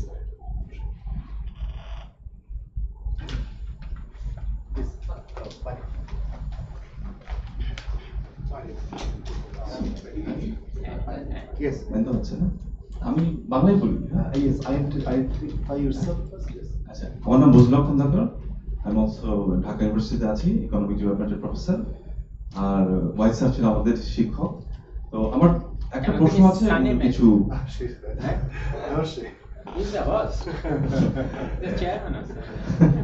জি, তো আমার দুটো প্রশ্ন ছিল। একটা প্রশ্ন ছিল, একটা আর একটা অবজারভেশন বা একটু ইয়ে আছে। যেমন স্যার যেটা বললেন যে বাংলাদেশ আসলে স্পেশাল এই সেন্সে, এবং আমি প্রত্যেকটা কথা খুব ইন্টারেস্টিং ভাবে শুনেছি এবং সবগুলোই খুব রিলেভেন্ট। আমার একটা প্রশ্ন হচ্ছে ইন টার্মস অফ কস্টের দিক থেকে, যেটা হচ্ছে আমরা যেটা বলছি বাংলাদেশে কিন্তু বেশ কটা সমস্যা আছে। একটা হচ্ছে আমাদের ট্যাক্স জিডিপি রেশিও অনেক কম, রিসোর্স বাড়াতে হবে 5-6% আমরা আশা করছি, কিন্তু পারছে না। এটা একটা স্টিকি ডাউনওয়ার্ড একটা সিচুয়েশন আমরা আছি। আর দ্বিতীয় হচ্ছে যে পদ্মা সেতুর কথা যদি ধরি, আমাদের যে যখন আমরা শুরু করেছিলাম প্রজেক্টটা, এখন দেখা যাচ্ছে 3 গুণ কস্ট বেড়ে গেছে আপনার। যদি আমি স্যারের কথা বাদ দিই যে সোশ্যাল কস্ট বেনিফিট নাও করি, প্রাইভেট কস্ট বেনিফিট দিক থেকে কিন্তু আমরা বেশ একটা মানে এখন ধাক্কার মধ্যে চলে যাচ্ছি। আপনার এটা আসলেই হবে কিনা, কতটুকু হবে, কি পরিমাণ ইয়ে বাড়াতে হবে, টোল বাড়াতে হবে, যে টোল ধরেছিল সেটা একটা। তো ওই ক্ষেত্রে দেখা যাচ্ছে বাংলাদেশের যদি আমরা এটা না করতে পারি, তাহলে ওই 10 বিলিয়ন দেখা যাবে বাড়িয়ে 30 বিলিয়ন হয়ে যাবে। একটা বিশাল সমস্যা এখানে একটা। আর দ্বিতীয় হচ্ছে এই গ্যাপটা। আরেকটা হচ্ছে ইনফ্রাস্ট্রাকচার, আমরা বড় বড় বাজেট নিচ্ছি, এডিপি সাইজ বাড়াচ্ছি প্রতি বছর। এই বছর 1,30,000 মতো হবে মনে হয়, কিন্তু ইমপ্লিমেন্টেশন দেখে যদি আমরা অর্ধেক করতে পারছি। এই 10 বছরে 10 মাসে আমাদের ইমপ্লিমেন্টেশন হচ্ছে 52%। তাহলে এইখানে যে গ্যাপটা, এই গ্যাপটা পূরণ না করতে পারলে ওই ইনফ্রাস্ট্রাকচারে যেটা আমরা চিন্তা করছি যে বেনিফিটটা, সেটা দেখা দরকার। এই জিনিসগুলো আমরা যে পরবর্তী রিপোর্টে আসে, how to handle this things, এটা খুব ইম্পর্টেন্ট আমাদের জন্য। আরেকটা আমি জাস্ট অবজারভেশন বলছি ওইটাই হিসেবে। আর দ্বিতীয় হচ্ছে যে ফাইন্যান্সিং দিক থেকে আমরা যদি এই লিস্ট থেকে বেরিয়ে যাই, তখন কিন্তু আমাদের পক্ষে ডেভেলপিং অ্যাসিস্ট্যান্সটা পাওয়া খুব ডিফিকাল্ট হবে 1% ইন্টারেস্ট রেটে। হয়তো আমরা দেখা যাবে আমাদের নিতে হবে কমার্শিয়াল ব্যাংক থেকে নিতে হবে বা থেকে। এটা একটা দরকার জিনিস। আরেকটা হচ্ছে পিপিপি, আমরা জানি না কি হবে আসলে বাংলাদেশে। অনেক চেষ্টা করা হচ্ছে, স্যারও যেটা বললেন, অনেক বড় বড় জিনিস করা হচ্ছে, চিন্তা ভাবনা হচ্ছে, কিন্তু এটা কোনোভাবে আগাচ্ছে না। এবং এটা না আগালে যে জিনিসটা হচ্ছে, প্রাইভেট সেক্টরের যে ইনভেস্টমেন্ট আসতে পারে এখানে, সেটা তো থেমে যাচ্ছে, ওটা আসছে না কোনোভাবে। আর লাস্ট একটা কোয়ারি আছে আপনাদের কাছে, সেটা হচ্ছে যে এক জায়গায় আমরা একটা টেবিল দেখলাম, সেটা গ্রাফ দেখলাম যে বাংলাদেশের জিডিপি বাড়বে 34 billion, GDP will increase 34 billion within 15 years, এবং কম্পেয়ার টু আদার কান্ট্রিজ তাদের কিন্তু বেশ কম। সো এখানে কি বিভিন্ন কান্ট্রির multiplier is different, R multiplier যদি ডিফারেন্ট হয়, ইট সিম বাংলাদেশের মাল্টিপ্লায়ারটা বড় অনেক কম্পেয়ার টু আদার কান্ট্রি। এটার কারণটা কি হতে পারে? What are the reason for the difference in multiplier? Thank you. So would you like to answer first, and I think. Yes, it is. Sure. But we can all answer to it. Yes. So this is not only for me, it's for everybody, right? বাংলায় বলতে পারি অসুবিধা নেই বাংলায় বলতে পারি অসুবিধা নেই Yeah, I think in terms of the tax to GDP ratio, we really see that overall in the region, there is a great concern. And if you look at the Addis Ababa Action Agenda, which is where we actually adopted the Financing for Development Agenda, which is going to sort of support the SDGs, only one thing that was agreed among many others, but the most important was the infrastructure financing facility and related forum. The other thing that was kind of watered down was the issue on the tax committee, tax reform, and elected issues. Because what we have really understood is that at the country level, this is something that, as a sovereign state, you decide the way you want to raise your resources. But if you just compare it across the country, across the regions, Asia Pacific is something that which is really lagging behind in terms of raising revenue. Our estimates suggest that we need about 25% of tax to GDP ratio at the national level to sustain and to actually implement many of these ambitious goals the way actually EU or the countries agreed. So, which is far beyond the scope at the moment, it seems, in the context of Bangladesh, because it's below, I think, 10%, right? So there are different ways, of course, of doing it. We made some proposals in the report, and ours overall, again, the policy message is that you need to somehow increase that share. And the way to do it, again, there are different options. The other issue that I think Professor White mentioned, which is something, as you can see, is not only the development, but the maintenance is something very important. And the timely delivery of the project is the key. So what we have really understood is, if you take the, the specific, example of the Potla Bridge, of course, again, the negotiation is an issue, and many times the PPP or even the MDB, as we have mentioned, that the multilateral development banks, which includes the World Bank, ADB's funding, now the AIB or any other initiatives, we really think that we need to create some other sort of mechanisms. You should not be bound to one sources of financing. That's why there's a need to diversify your sources of financing, and that actually sometimes could call a further delay, right? So not only in economy in terms of diversification, but also in terms of resource diversity, in terms of gaining resources to fund this investment. That is something that's very, very important. And the reason where we, again, as Professor White mentioned, is very eloquent. It's something that also came out in our report, is that the governance issue, I think is very, very important. Because if you want to really negotiate, if you want to improve the implementation, the administration should really need to work. And that's why the quality of governance or institution overall framework is something we need to really look at very, very carefully. The other issue, again, you mentioned, and again, Professor White, you are there in the CDP for 6 years. You know how the Bangladesh position compared to many other countries, they brought in. Yes, I think our estimate suggests that by 2018, Bangladesh should be declared, to graduate the status from the LDCs, and 2021 it could actually, be out of that category. But then you raised, which is also the concern of many other LDCs, is that are you going to get similar kind of, the assistance, especially from the donor agencies? The terms and conditions may actually be different.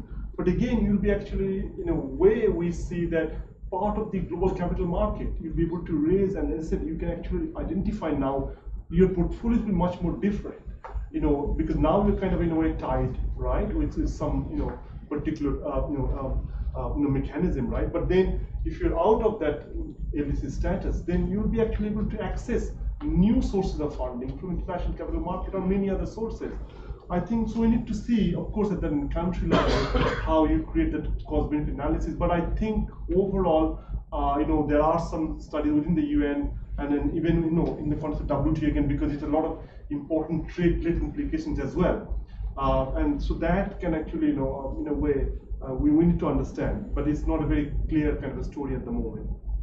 And again, in terms of the PPP, there are success stories, there are a lot of failures as well. What we really want to see here is that how, from the UN system, how we can work with the countries to, as again Professor White mentioned, how we can support them in terms of increasing their capacity. If you want to negotiate, you need to really have those kind of skills. So, in fact, in PPP, yes, it's not only just political or governance problem. It's sure. Really about how to frame a good PPP exactly. project. The expertise is absolutely. Very that is why we can actually, the UN, we can really provide support, to the policymakers and those who are involved in the negotiation. Because starting from creating the bankable project, we call it, and until the end of the negotiation, we really need somebody that we very skilled professionals we need, and that's why we're really working together to bring those, because UN being a platform where we can bring all these expertise together and work in the government is something that we're really looking forward to. On the last point, yes, according to our estimates, Bangladesh is expected to add in about $34 billion over the next decade or so, if they improve the overall level of infrastructure. We use the CG modeling. We've actually, you'll be happy to know that we worked with Salim on that particular issue, and I'm sure Salim, if you want to add some more discussion there. But overall, our message is that if we start investing now, if we start investing today, we can really see that the huge opportunity, given that the infrastructure is going to be the most critical element for sustainable development. So we really start investing now. Thank you. Sir, just before that, can I have Professor Malik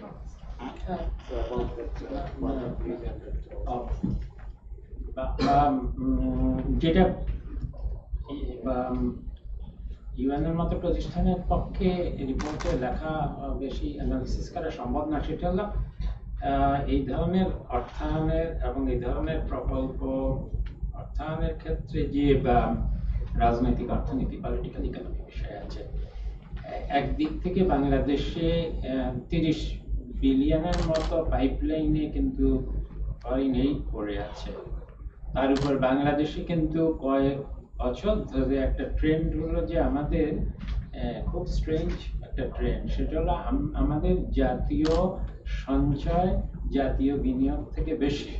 তার মানে আমাদের তো কোনো foreign এইডের অভাব তো ইউজই করছি না, সেটা তো ডাইরেক্টলি আর ইনডাইরেক্টলি রিজার্ভে চলে যাচ্ছে।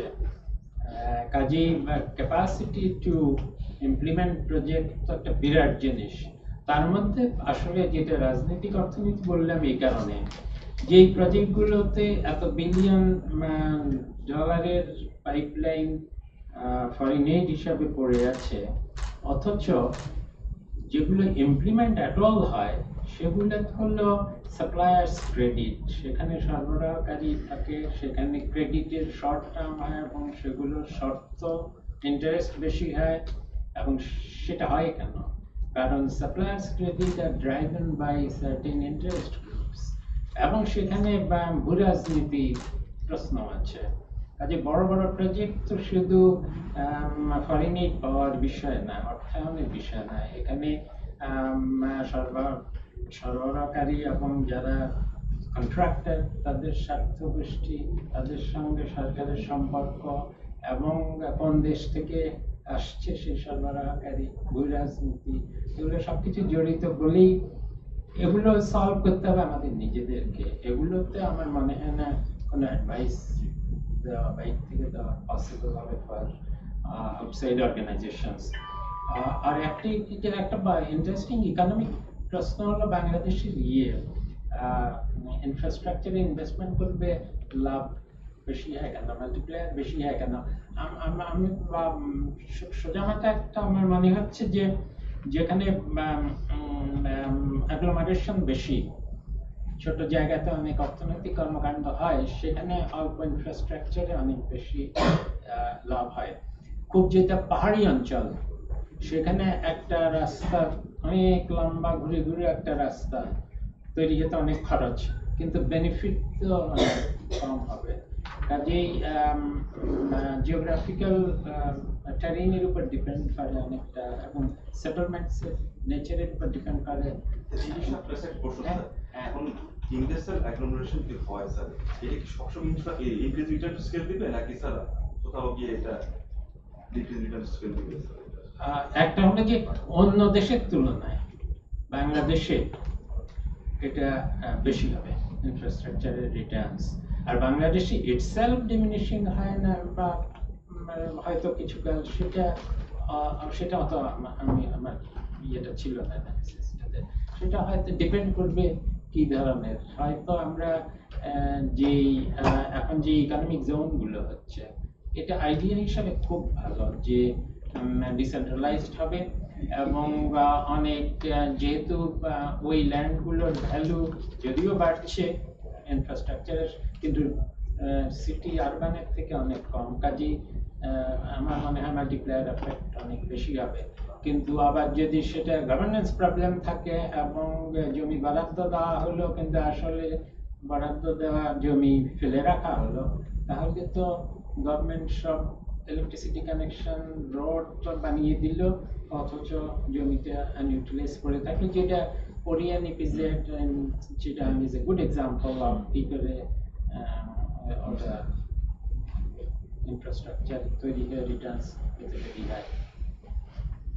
আমি আপনার প্রশ্ন নেওয়ার আগে জাস্ট একটা উত্তর দিয়েছি, যে clarification of that. So Sanil actually kind of worked with UNESCO on that particular area to use the global CG model on shocking on different infrastructural variables and try to see what the impact.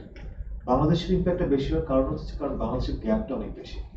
So যে catch করার জন্য যে লেভেলটা 2030 এবং বাংলাদেশের এই মুহূর্তে যে অবস্থা, ওটাকে যদি ওই পর্যন্ত নিয়ে যাওয়া যায়, অনেক অনেক কান্ট্রির তুলনায় বাংলাদেশের গেইনটা basically becomes larger than other countries.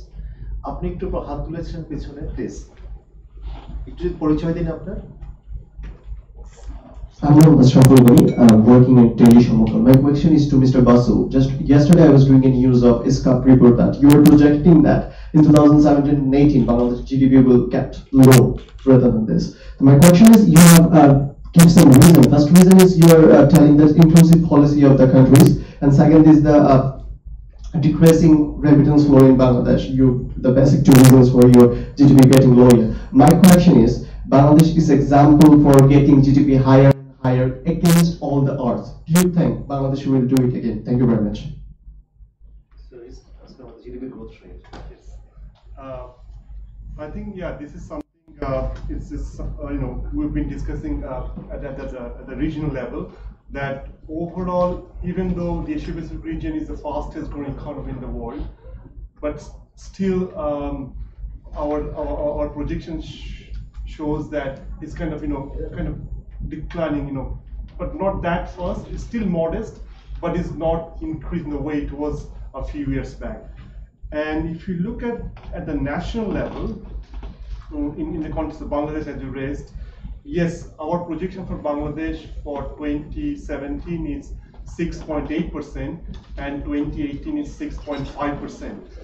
Even though last year, 2016, Bangladesh had 7.1% GDP growth, there are 2 or 3 areas that we see from the regional perspective, which is where the country is being affected. One, there is this global policy uncertainty, which is where the policies of the advanced, the developed countries, and then the second one is the area of the trade protectionism measures.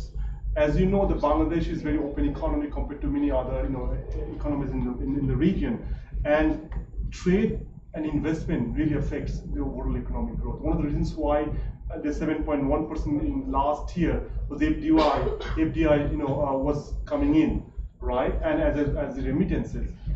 What we see also at the moment in the Middle East and some other places where you get most of remittances from. Because of this current political situation there as well, you see there is tapering of the remittances. So the way our projection is like this. The number one, the global policy uncertainty. Number two is the area of the trade protections and measures, and the third one is this. In some places, the remittances coming in, the political situation is actually kind of in a way creating kind of an obstruction, right? For having that kind of a flow which you used to enjoy in the previous years. Thank you. না সমকালের খুব ভালো question করে very good Yes, Omar.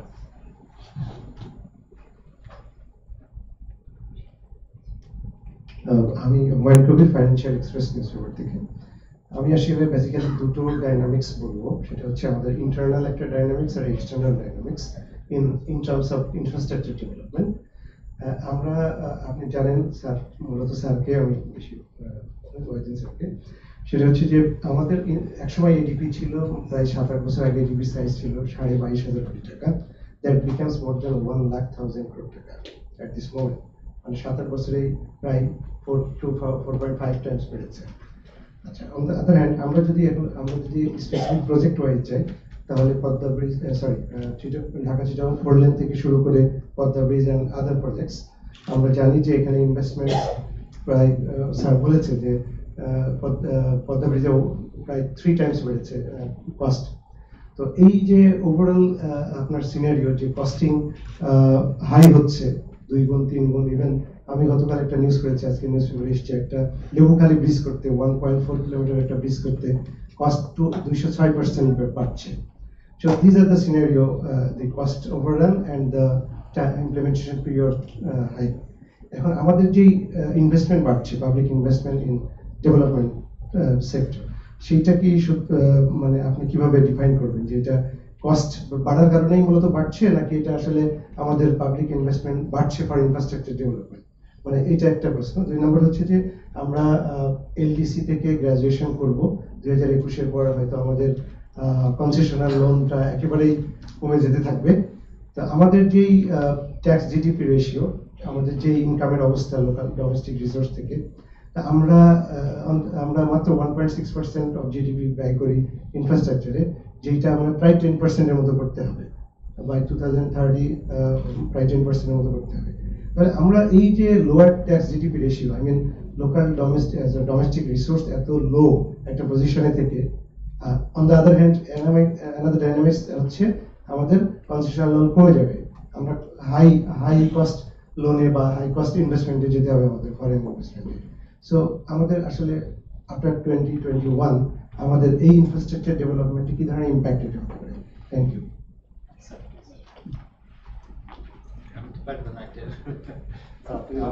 না, আমি বরং যেটা নিজে একদিকে আমি তো বাংলাদেশের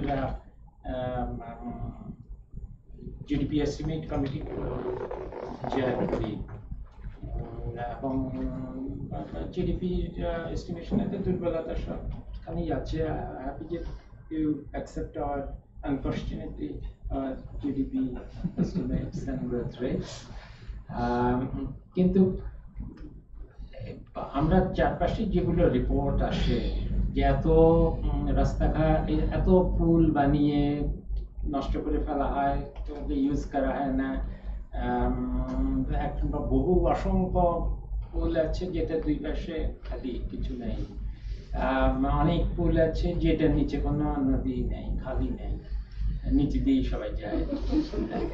আর কস্টের দিক থেকে তো আমরা জানি যে আমাদের কিছু কারণ আছে, আমাদের টেরিন খুব খারাপ, অনেক আমাদের ভৌগোলিক অবস্থা মানে মাটির কোয়ালিটি অনেক প্রশ্ন আছে, যে কারণে বা খুব কনজেস্টেড জায়গা ঢাকাতে ফ্লাইওভার বানাতে হলে নিচের যেই অনেক ইনফ্রাস্ট্রাকচার রিঅ্যালোকেট করতে হয়, যেন কস্ট বেড়ে যায়, সেটার কিছু কারণ আছে।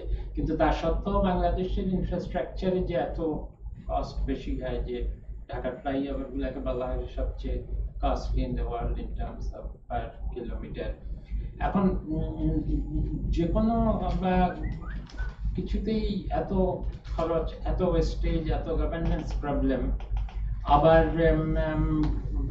বছরে ৬-৭ বিলিয়ন পুঁজি পাচার হয়ে যায় বিদেশে, এত কিছু অপচয়, তারপরও আবার 6-7% গ্রো করি, তো এটাই তো বাংলাদেশের মিরাকল। কি করে হয় আমি বুঝি না।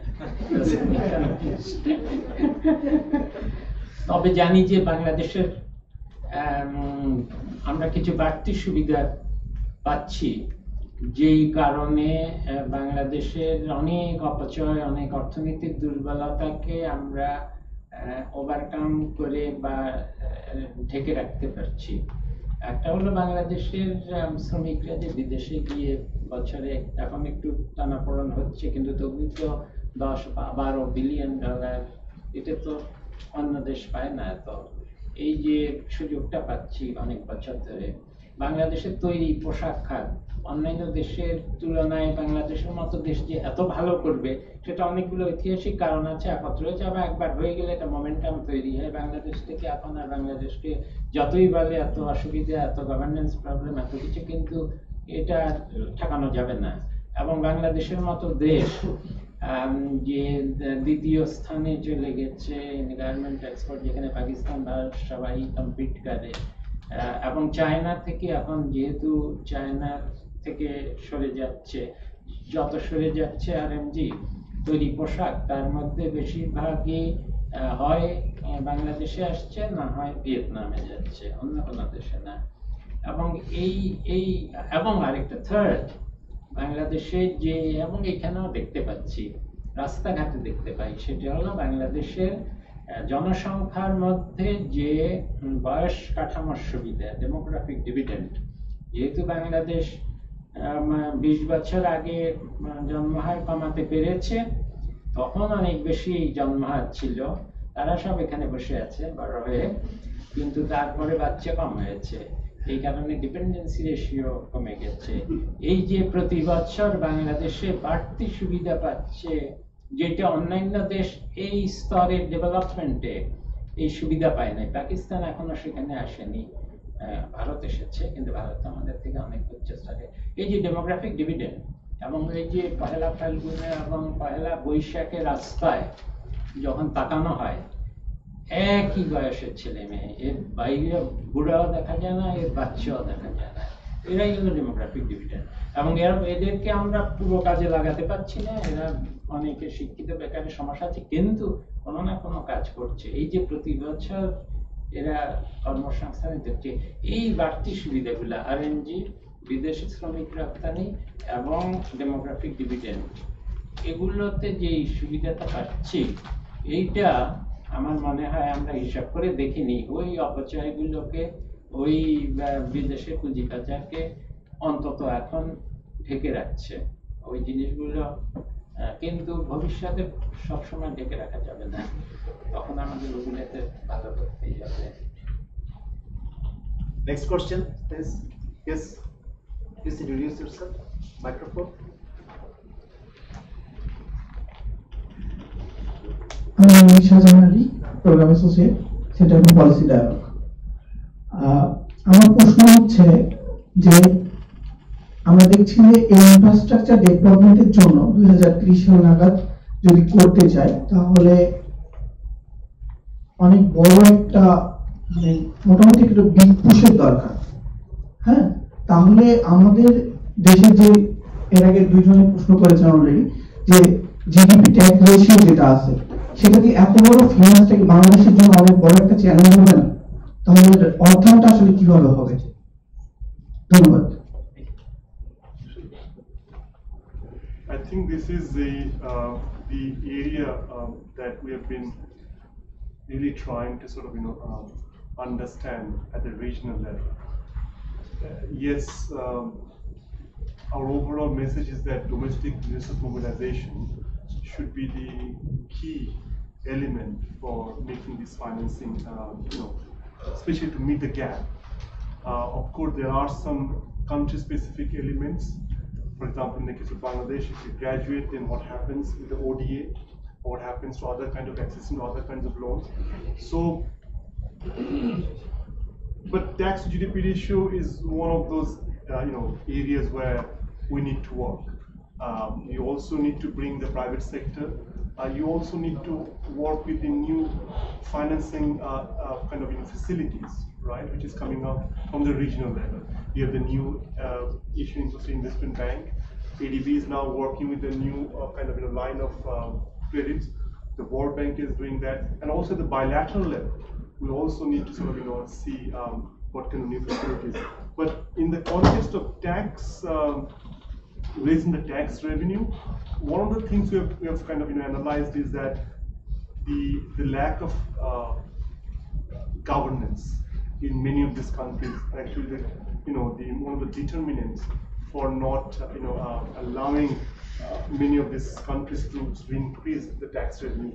The good story for the Bangladesh, which we actually discussed in the report that we launched yesterday on Economic and Social Survey, overall in Bangladesh, actually governance is working in terms of improving the tax revenue. But still, there are areas, for example, the effectiveness of government or making the policies that has not been working that well over the last decade or so. So we need to again look into those specific areas to work with the policymakers and within the UN, as I mentioned, we're really working with the member states, especially the Ministry of Finance and Planning, to sort of see how we can come up with some policy measures that can support to raise additionally revenues, say from domestic resources. Thank you. Yes, please. Good afternoon. My name is Mahtabuddin. I'm a lecturer at the Department of Economics, University of Dhaka. আমার basically দুটো question. প্রথমটা হচ্ছে আমরা যে index দেখলাম সেখানে যে infrastructure ইন্ডেক্সের যে রোড ডেনসিটি আছে সেখানে কোয়ান্টিটিটাকে আমরা মেজার করছি, কোয়ালিটিটা একদমই ডিসরিগার্ডেড। তো is there any way to incorporate that? এবং আরেকটা ব্যাপার যেটা এটার কারণ হচ্ছে যে ইন টার্মস অফ কোয়ান্টিটি, হ্যাঁ আমাদের ঢাকায় বলেন অনেক রোড আছে, এতে এমন অনেক রোড আছে যেখানে রোড আছে কিন্তু ঢোকার উপায় নেই। তো এটা একটা বড় ব্যাপার। আরেকটা ব্যাপার হচ্ছে একটা সেকেন্ড ব্যাপার, সেটা হচ্ছে স্যার আপনার কাছে কোশ্চেনটা, সেটা হচ্ছে ওয়াইড স্যার কাছে, সেটা হচ্ছে স্যার আমরা জানি ফিসকাল পলিসি ইনসাইড ল্যাগ থাকবে, কিন্তু আমাদের বাংলাদেশের পার্সপেক্টিভ থেকে যদি আমরা চিন্তা করি আমাদের ইনসাইড ল্যাগ হচ্ছে একটা এক্সট্রিমলি হাই।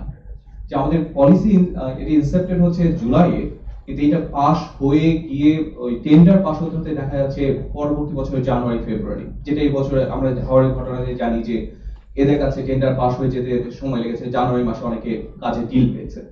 এবং এটাই বেসিক্যালি রোডস এন্ড হাইওয়েজ এই ঘটনার অনেক সময় ঘটে। সো এইরকম ইনসাইড ল্যাগ যদি এরকম বড় হয়, আনডাউটেডলি যে জিনিসটা হবে স্যার সেটা হচ্ছে যে আমাদের ওই এডিপি বাস্তবায়ন 50% এর অ্যাবাভ যাওয়া এক্সট্রিমলি ডিফিকাল্ট হবে।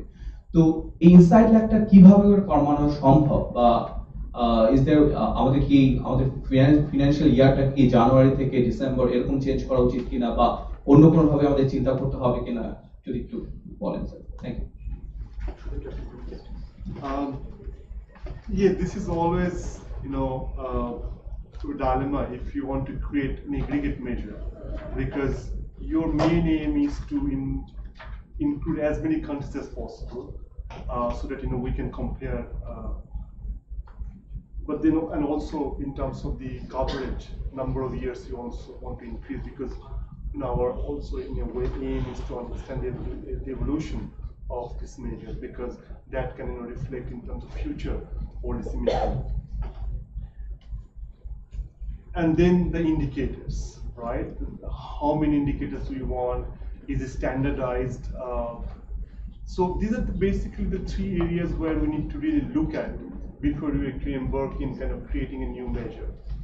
So we looked at all of this and we really discussed about bringing some new elements of quality aspect in our measurement.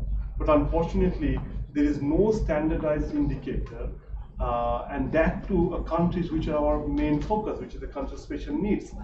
For LDCs, LLDCs, and seats, we could not find standardized indicator which can capture the element of quality. I mean, you rightly pointed out, there may be roads, but what is the quality of road? Can the cars can really pass through those roads? We don't know.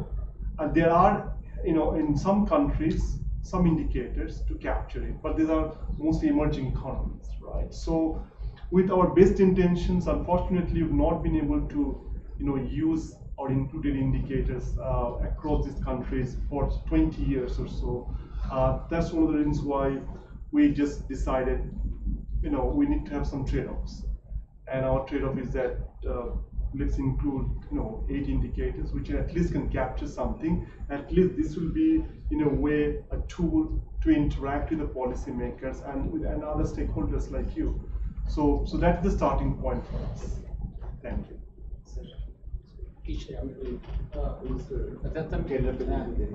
তুমি কবে join করেছ? আমাদের ছাত্র।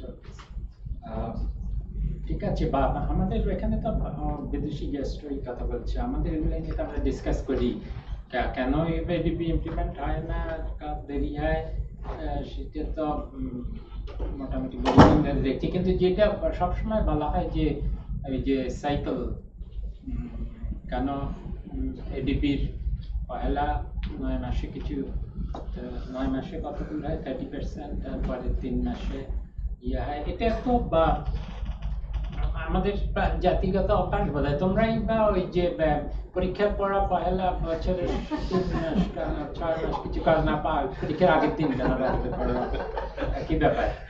আসলে এগুলো যদি intention থাকে, ইয়ে থাকে, মানে প্রোক্রাস্টিনেশন না করে যদি ডাইনামিজম থাকে, ব্যুরোক্রেসি ওরকম ডাইনামিক হয়, তাহলে এগুলোর সমস্যা হওয়ার আসলে কোনো কারণ ছিল না। আমার এক বন্ধু, আমার সিনিয়র বয়সে শঙ্করাচার্য, ইন্ডিয়াতে একটা কমিটি করে দেওয়া হয়েছে, সেটা আর কোনো কাজ না থাকলে যা হয় গভর্নমেন্টের, বিরাট এক কমিটি করে দিয়েছে। ও বলেছে যে একটা অপদার্থ কাজ কোনো মানে হয় না, বিরাট কমিটি। সেই কমিটির কাজ হলো ইন্ডিয়ার ফিসক্যাল ইয়ারকে বদলানো যায় কিনা, বদলালে কি অর্থনৈতিক সুবিধা অসুবিধা হবে। আর ইন্ডিয়াতে তো এগুলো আরো মিনিংলেস এই কারণে যে ইন্ডিয়ার এত বড় দেশ, সেখানে একটা সিজন একখানে একরকম, কাজেই সেখানে যে খুব আমাদের দেশে বরং বর্ষাকাল টর্ষাকাল বললে কিছু বলা হয় যে কখন কাজের সুবিধা ইয়ে হয়, কিন্তু ওই এসব বাজে যুক্তি। ইচ্ছা থাকলে বর্ষাকাল হোক আর যেই কালই হোক, এইসব সমস্যা হওয়ার কথা না। বর্ষাকাল আগে হলে তো আগে ইউ ক্যান ফোরসি যে বর্ষাকাল হবে, তাহলে তো আগে থেকেই কাজ করে রাখা উচিত। একটা কথা হলো নাকি যে বর্ষাকালে কাজ করা যায় না। এনিওয়ে, আমরা বরং ওর কাছ থেকে আরো শুনি। Any further question? আমরা আসলে প্রায় শেষের দিকে। আছে কোনো? Yes, Nabila. My name is Nabila Hassan. I am currently working as a research associate in SANEP. My question was regarding SEZs, special economic zones. As Dr. Professor Wahiduddin Mansar said that Bangladesh is facing land scarcity, and there is also Dr. Basu presented in his presentation that there are still scope of development in the energy sector as well. And coming to my point, that is, if we are facing many problems in the infrastructural side of SEZs, what can be done, or your suggestions, Dr. Basu? I would like to know what can we do in case of SEZs. Thank you. Yeah, I think it's a very good observation, and of course, we have several examples, including Bangladesh, of addressing this issue of SEZ, and especially this is something, is a phenomenon most of the emerging economies, if you look at it. So they really try to understand and then to use the SEZ in a way, kind of a development corridor. Right. Of course, for SEZ, again, you need good infrastructure. You need all these four elements as you mentioned, but at the same time also you need social infrastructure because you need to bring people there. You need to have good facilities of health, education, and other kind of training as well. And thirdly, the aspect of institutions, the governance again. So ACDs may be in a way to also experiment how these three aspects of infrastructure, the physical, social, and institution, how they can work in a harmonious, in a balanced manner, and to promote, certain industries, right? So yes, obviously, it depends as to how, at the national level, the policy making is happening. But I think the way we see is that this could provide policymakers or government to sort of see different aspects of infrastructure in a much more coherent and holistic manner. Thank you. Thank you. I think we are very the end of the program. You'd like to? We can just have a lunch. Yes, sure. But before that, you'd like to have any kind of final comments? Please. Yes. No, I think again, it's wonderful to be here and really fortunate to have Professor Westin who is with us. As you know, that he was part of the UN system in a way. He used to be the member of the Committee of Development, which is where you see the expert discuss on the LDCs related issues. So it's really, we're really grateful, to have you here and to sort of, discuss this report. As I mentioned at the very beginning, that this is the third edition of the report, and we really want to sort of, continue because this is a mandate from the member states that we are bound to sort of follow. Maybe if you just take a minute or two in terms of in the future, I already see one or two sort of, recommendation from you. Do you have any one or two topics you think that we could pick up in what is the next year or two? If we just take maybe 10 seconds or so, that is something, because this is kind of policy dialogue. We really also want to understand your views because we really value it, and that's why we're launching at the moment in 6 different places in our region.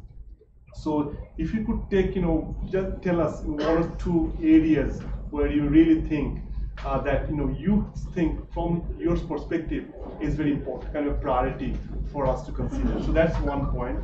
And then the second point is that, yes, of course, at the end of the day, our report, dwells the issues at the regional level. Of course, at the country level, there are different, priorities. The political context is very different. The financial situation is very different. So we should not sort of see means recommendations, in a way that is kind of guidance. You really need to think in a way to sort of, use this report and to understand and unpack it, given the requirement that you have at the national level. And thirdly, and not the least, is the issue that and you are also raising repeatedly, the tax to GDP ratio. One of the things that the Secretary General of the United Nations mentioned is that the tax model is very important. When you pay, you want to see that there is some tangible impacts, right? And that is where you can make the government, the policymakers accountable. And as you know, that this 15 years, this SDG agenda is all about making development for all and building peace. So what we really want to see that this public discourse and in a way making everybody accountable so that the prosperity is shared among all of us. I think that is something that the UN platform is trying to provide to everybody. And again, thank you to all of you to really making it happen. So yes, maybe we can just take a minute or two, and if you have some observation, including Professor Westin, you also are even studying. So any observations on the one or two areas where you think that we could pick up? As I said, if something about quality is available now, particularly about roads, Road qualities, but some countries are available. Whether they can be uniform, categorized, we could try. They differentiate feeder roads and rural roads and highways. Can you use qualitative average rather than simple average to calculate the roads? No, I'm looking more from the big picture, right? For example, we are looking this year infrastructure issues, right? Is there any other sort of issues which are very relevant for countries like Bangladesh, right? So that is what I'm looking at. Can you incorporate political infrastructure like conflict or political stability? Because that is very relevant here, I guess. Yes. I was thinking you mentioned Bangladesh ranked 28, so what actually influences to make the better rankings? So that was not clear. Employment and labor, of course. How do you use whatever demographic dividend? Yes. So which is the goal 8 in the SDGs? Yes. This full employment and decent work. Actually, each of these SDGs Exactly. That is right. topics until 2030. That is right. That is You can choose for the Yes. next 40 years. Yes. The contribution of SMEs in Bangladesh GDP is very low. But if you can construct on the SMEs, that how we can make so many entrepreneurs, that it will create some jobs and that it will help in our economy as well. Yes, and that's very important area.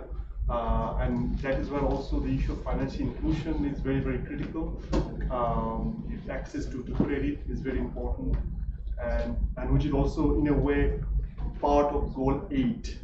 So I think there's something coming out. Sir, I just want to add, Bangladesh Bank won the financial inclusion global award yesterday. Right, exactly. Yes. Okay, I think we can, again, thank you so much to everyone. Thank you. Okay, thank you so much. I must thank Professor Walid Mahmood and of course Dr. Sudeep Rajaboshu and all of you. আমাদের programme আসার জন্য এবং is there any kind of evaluation form? Before you will launch. Oh yes, we'll have the kind of launching of the report now. But Yes. Again, thank you all. So, Bosru bhai,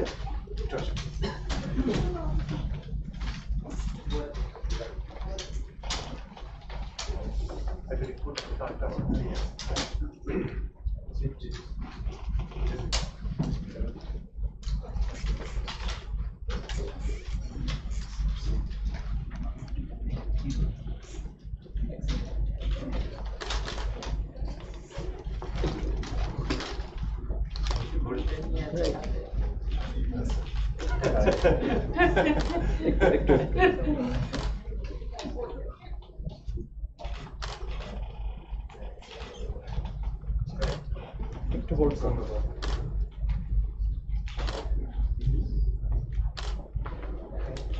Thank you.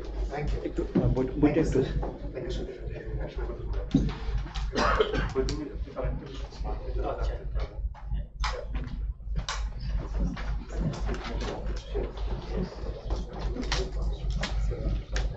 So all of you invited for the tea outside.